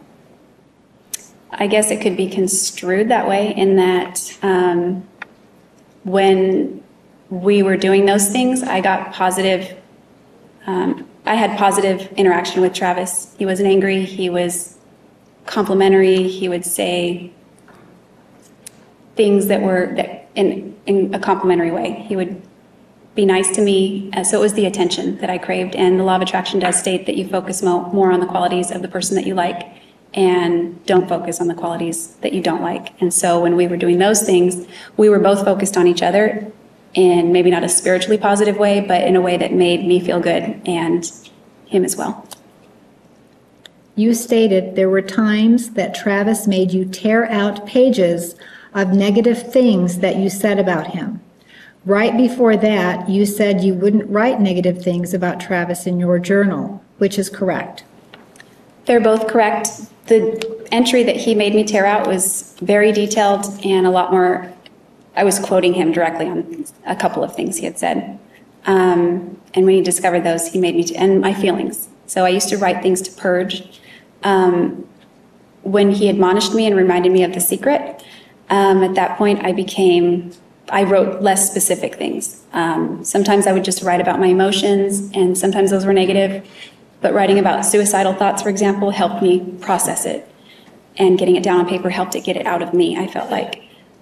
So when it came to Travis, I would be less specific. Like I would write, today Travis was obscenely mean to me, but I wouldn't go into detail about what that meant. I just remember that was a really bad day, so I would write something to that effect. All right, ladies and gentlemen, we are going to take a 10-minute recess at this time. Please remember the admonition. Be back in the designated area at 3:50. I'm sorry, right, 3:50. You're excused.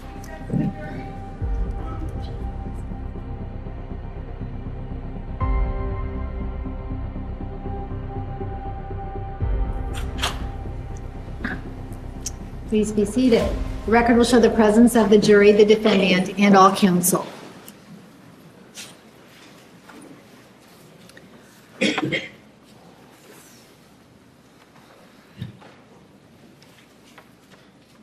Can we see other examples of when you called men that you did not have romantic interests in hottie biscotti? Are there text messages, emails, or instant messages? Probably, well, none that I've seen that have been recovered, but there would be some in text messages. I texted Daryl a lot. I texted my little brother a lot. Shown not what she's telling them. Approach, please.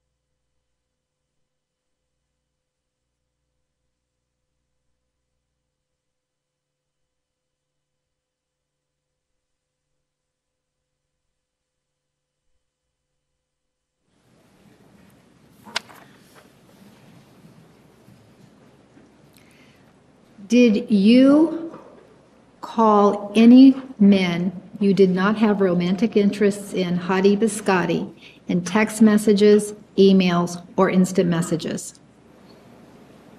Yes. Text messages, not the other In two. text messages. Yes.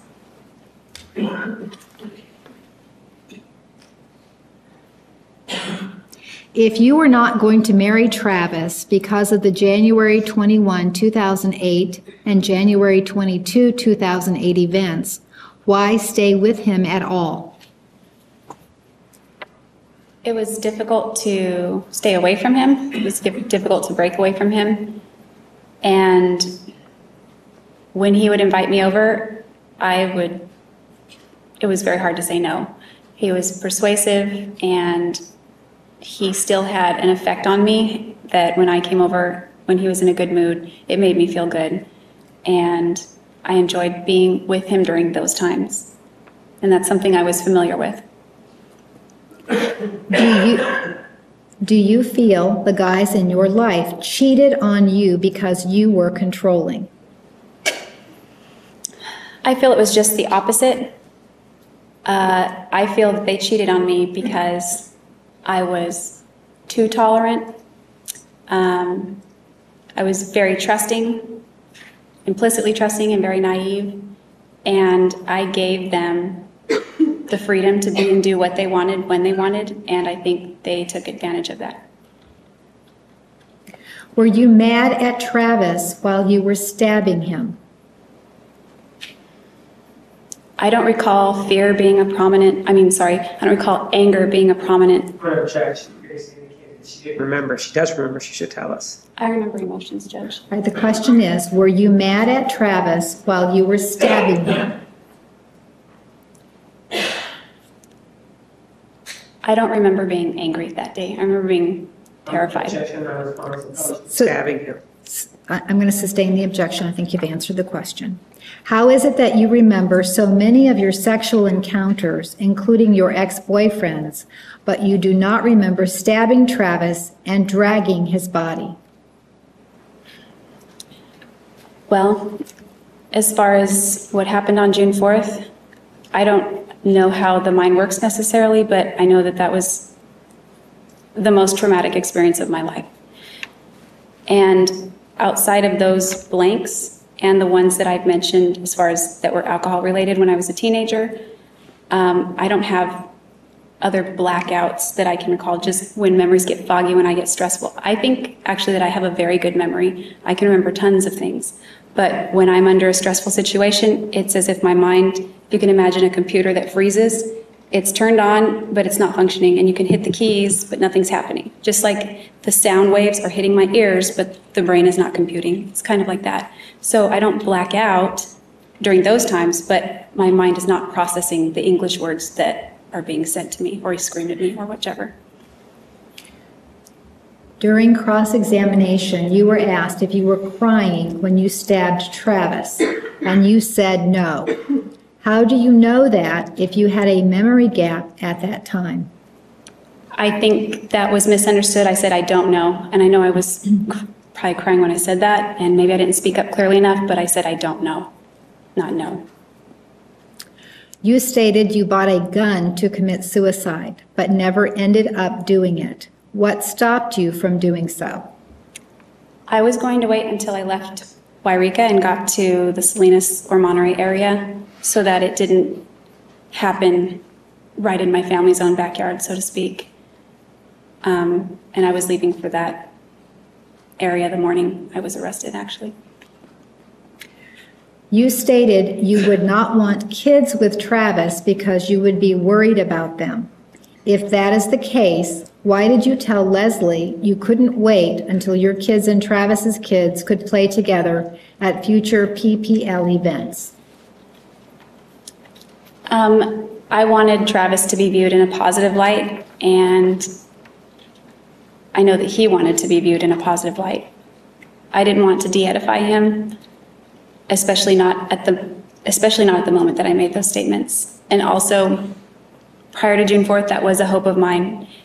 It wasn't that I couldn't wait, it's just that sometimes PPL events would be family-oriented, and I would hope that our families would be able to be cordial and kind.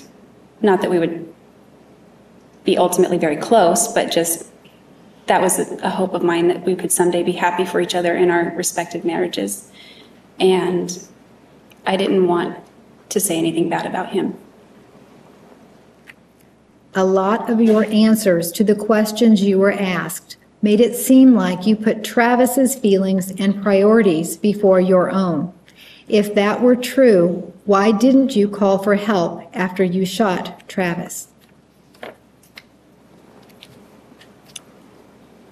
Usually his priorities went before mine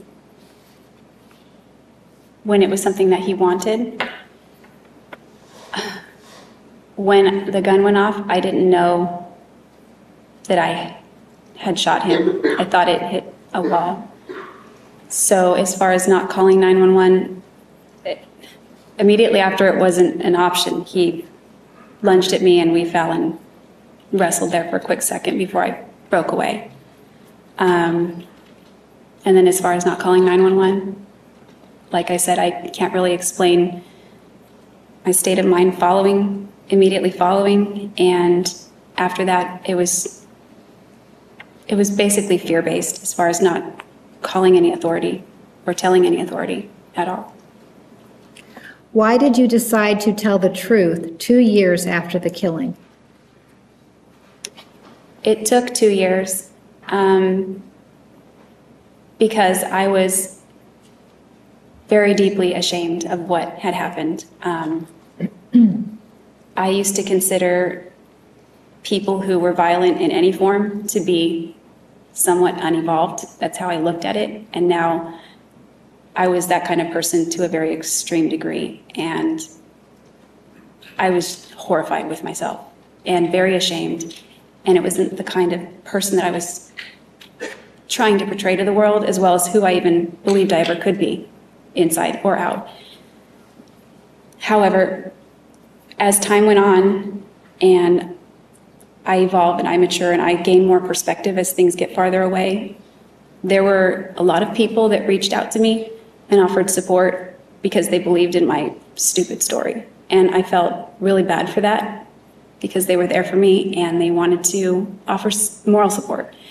And I felt fraudulent the more things the farther along things got. At first it was like, yeah, okay, I'm going to be dead soon, so I won't have to answer that. And then it started off as a secret that I wanted to take to my grave with me, and then it became one that I didn't want to keep anymore.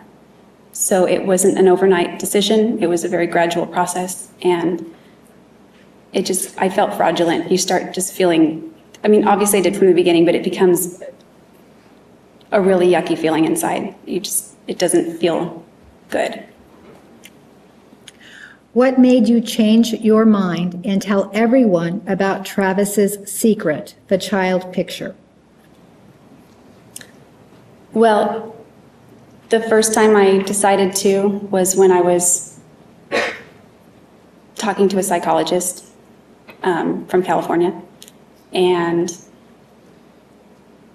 we were exploring dynamics of our relationship.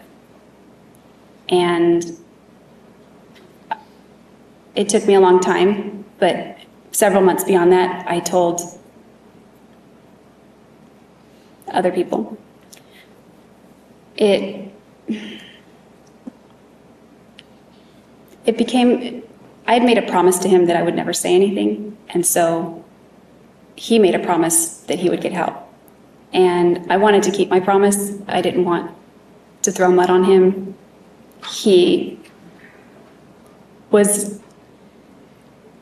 It's not like he was a threat, that anything was going to happen to any children at this point. Why even go there? Why tell anyone? But it was such a huge part of our relationship, and that everything thereafter changed. Everything.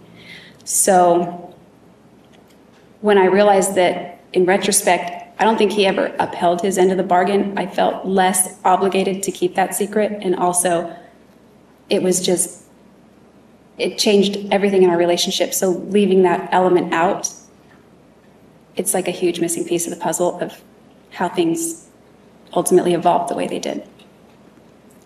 You said you were sick to your stomach when you saw Travis with child pictures. So why did you sleep with him again? Well, after throwing up a few times that day, I wanted to talk to him and give him a chance to explain what was going on. So we ended up getting together later on after FHE, much later in the evening. And he gave me a tearful explanation, and I felt more sympathetic toward him than disgusted at that point because of how he explained it to me. Would you classify your relationship with Travis Alexander as a love-hate relationship? It certainly had all the motions of a love-hate relationship, but I never felt that I hated Travis. I screamed that out one time when he wasn't present after a really mean phone call, but I never felt hatred toward Travis, although we had those ups and downs that were pretty extreme. On June 4, 2008, after you got up and ran toward the closet, is it possible that Travis picked up the camera on the bathroom floor and moved it?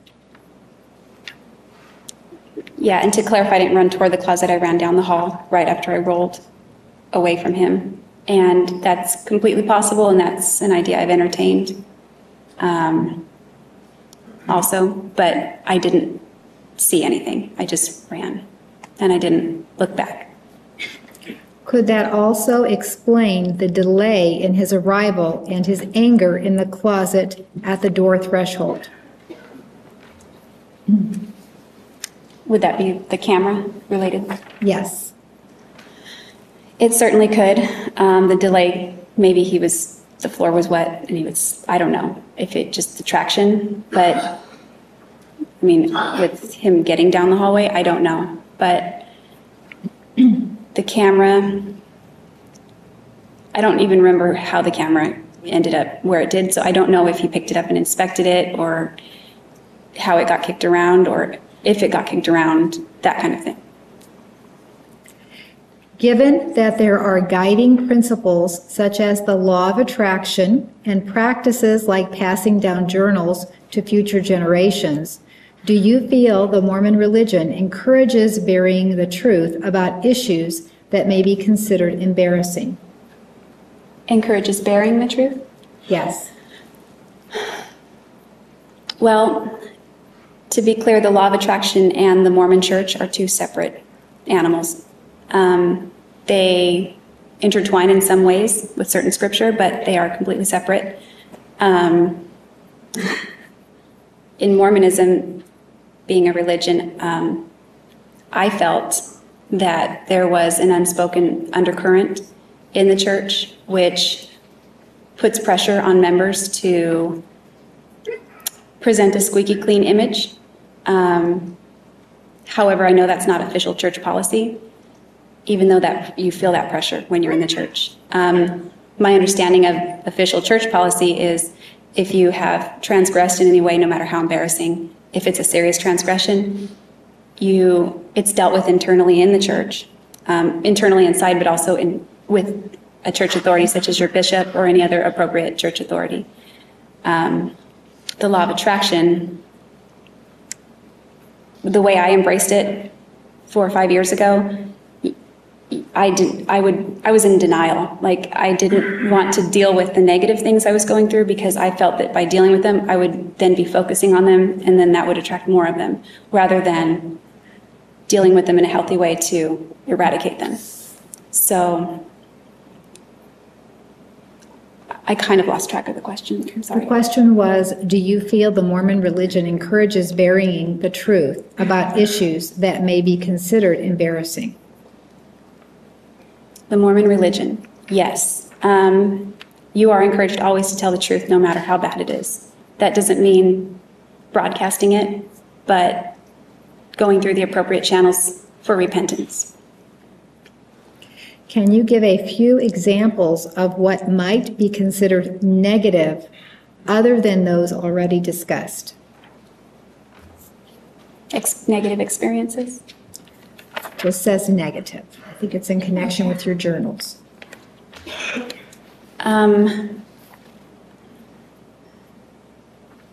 Well, I don't know that that means specifically to me, but other than the violating the law of chastity or violence, that kind of thing, words that you speak.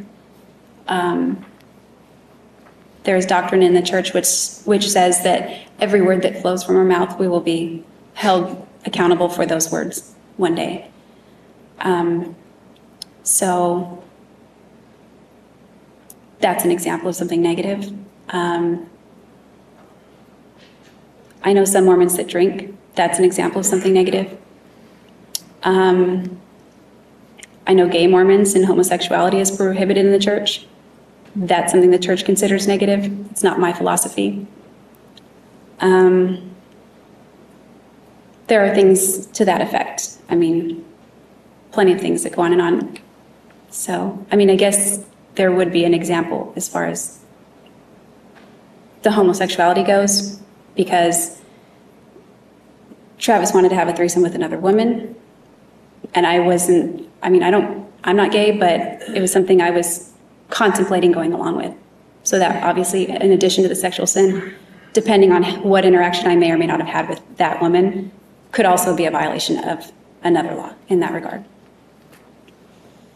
How do you determine when you will tell the truth and when you will not tell the truth?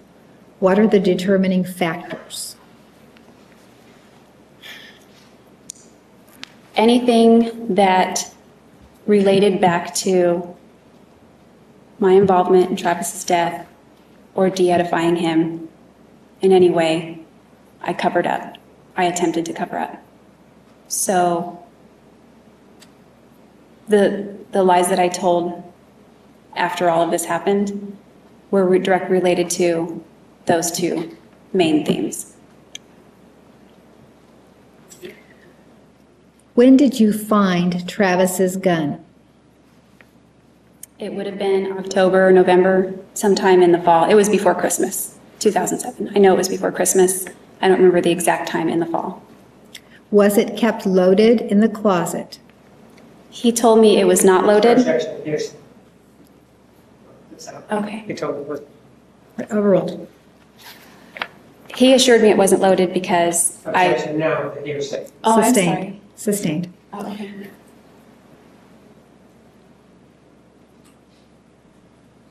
Should I? Wait for another question. Okay.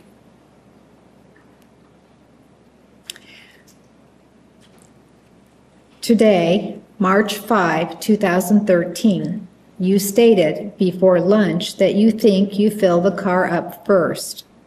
If you did have the third gas can, as we saw in several hypothetical situations after lunch, do you see it possible to put 8.301 gallons of gas in the car, exhibit number 237.011, and then 9.59 gallons and 2.774 gallons for a total of 12.368 gallons in the remaining 3 gas cans? Exhibits 237.011, 237.012, and 237.013. Okay, that was a lot of elements to that question. So first, I didn't have 3 gas cans. Objection, no response. She was asking if it's possible, assuming she had 3 gas cans. Overruled. You may continue. I didn't have 3 gas cans. I believe we were discussing a hypothetical if I had 3 gas cans. No, it wouldn't make sense to put only 2 gallons and change into 1 gas can while filling up the others. And as far as whether I think I filled up the car first or not, I honestly don't know what came first.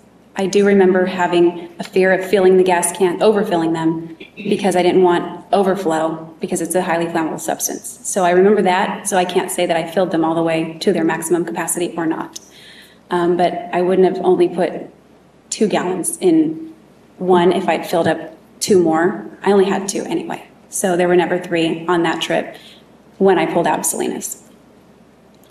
You initially testified that sex was a way for Travis to relieve stress, and later testified it was a way for him to relieve anger, which is correct. Both are correct. Anger was stressful, and he had the term de-stress, and sex was a way to de-stress. And it seemed like after he climaxed that he felt a lot more calm. How do you know that? Based on his demeanor and conversations we've had regarding that and requests that he's made specifically to that, of that nature, and the term de-stress. Would a screwdriver be required to take off the license plates? I heard, Objection, hearsay. Sustained. okay, Would a screwdriver be required to take off the license plates? I believe so, because Ryan had to borrow a screwdriver from, Sustained. Sustained. Did you find it strange that only your license plate was messed with in that parking lot? I don't know that only my license plate was messed with. If you were driving to a place you had never been before, meaning Utah, why wouldn't you map out different towns that would have gas stations or rest stations? I did go to MapQuest to determine the number of hours it might take, and I printed out MapQuest directions, and I also printed out MapQuest directions from San Diego to West Jordan, as well as Pasadena or Los Angeles, whichever area, to West Jordan. I wouldn't know what website to even visit. I guess I could have gone to Google and just typed in where are the gas stations on I-5 to bring all that up. I'm not aware of a website that specifically shows those things. It's for that purpose. I only knew of MapQuest, and I printed directions that way because I had relied on my GPS all these years, but I wasn't going to be taking that car with the GPS, which usually just guided me and could tell me where the gas stations were. Did you ever see a doctor for your memory issues? I don't believe that I have memory issues that are really persistent. I just have trouble processing things under stressful circumstances. And June 4th is kind of in a class of its own. Outside of those things, I feel like I have a really good memory, and I never thought to seek medical help or any kind of professional help for that.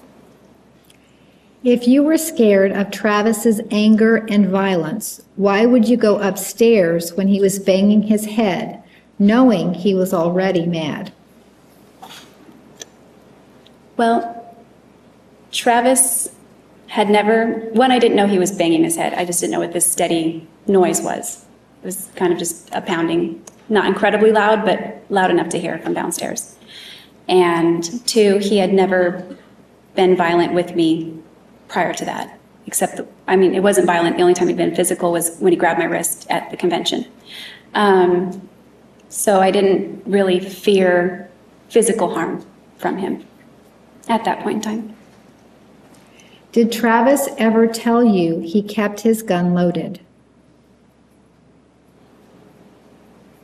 He told me of one time that he considered loading it, but he assured me that it was not loaded. If you did not think the gun was loaded, why chance grabbing a gun that may not be loaded instead of just running outside? I grabbed the gun not because I intended to shoot him. I grabbed the gun because my thought is that if a gun is pointed, you stop. Whether it's loaded or not, I've always been taught you don't point guns at people, period, just as a safety precaution. So I can only imagine what I would do in that situation. If a gun were pointed at me, I would stop. And I was hoping that it would have that effect on him. You stated that when you walked out of Starbucks, you did not notice anything wrong with the back of the car. How is it that the back license plate ended upside down?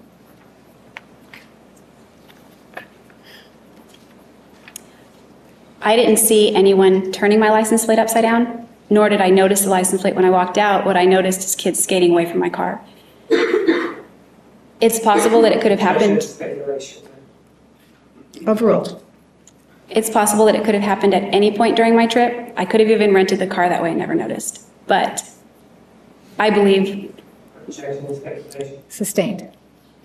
Why did you plan on going to see John Dixon when you were on your way to Utah to see Ryan? John Dixon was a friend. Although there was somewhat of an interest there, it was nothing that I ever let grow because he wasn't a church member, so it would be kind of a poor investment of my heart to get attached to somebody who was not a member of the church. What I was going down there for is he had a friend who either owned a gallery or ran a gallery where he hung some of the greats, such as Van Gogh and Monet. And when I told him I painted, he said, "We can make a space in this gallery for you. I can hang it right next to a Monet or Van Gogh." It sounded like a very exciting thing for me because one of my goals at that time was to get my paintings into galleries.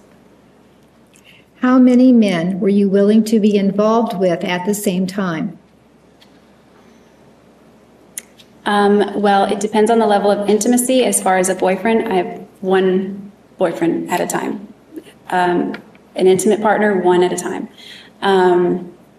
In the church, you are encouraged to go on. Objection, non-responsive.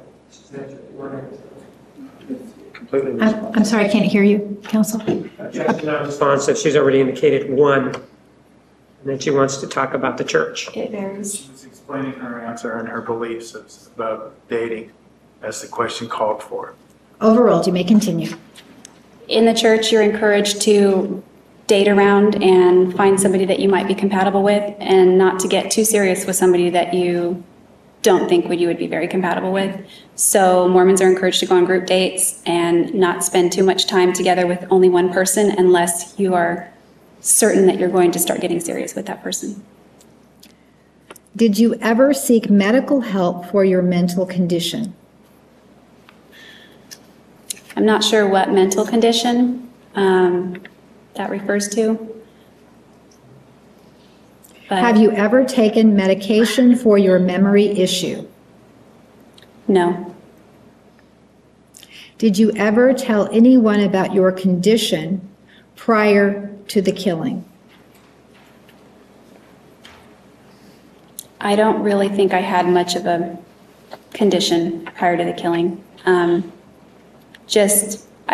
have ADD, I think, because I space out, but I don't. She was after she told somebody about it, not what. Sustained. Okay. You told us that you were not able to make out the license plate leaning against the curb in front of your car because you are nearsighted and did not get glasses until 2010. What is your prescription in each eye? My understanding is that my prescription is -2.5 and -2.25. Is there anyone who saw you shaking during a fight with Travis? Dan saw me visibly upset after. But I don't think anybody saw us fighting during, at least to the level of fights where it would cause me to shake. Do any of your journal entries or any other items discuss you shaking or blacking out or getting scrambled? Possibly allusions to getting scrambled, but I had not blacked out. Except, like I said, those 2 times when they were alcohol induced. One time I did induce blacking out with some friends. That was earlier than that, and that was a one-time incident. But I didn't journal blacking out because there were no incidents during those times that I was journaling. And shaking, I shook when I wrote, but I didn't write that I was shaking. So probably only when I got scrambled. There were times when I would write things. You claim to have memory lapses or gaps during times of stress, such as when you are being yelled at or grilled. How is it that you have such vivid and specific memories of violence and yelling by Travis such a long time ago, if this is the case? With the violence, it's not that I have to process the English language. It's more, I feel those things. I know he broke my finger because it's still broken, or it's healed, but it's crooked. I know he choked me out because I woke up from being unconscious. As far as him yelling, I know he's yelling because there's a loud volume and it has an effect on me. I don't know all the things he said. For example, the night he said disparaging things about my grandfather and my brother. Those stand out, but that's all I can remember of a 3-hour session of him screaming at me before I was able to leave. So many things were said, mean things, and I didn't process them all. Some I wrote down, and that's when he made me tear them out. So I didn't write them after that. All right, ladies and gentlemen, we are going to take the evening recess. Please be back in the designated area at 10:15. Please remember the admonition. You are excused. Have a nice evening.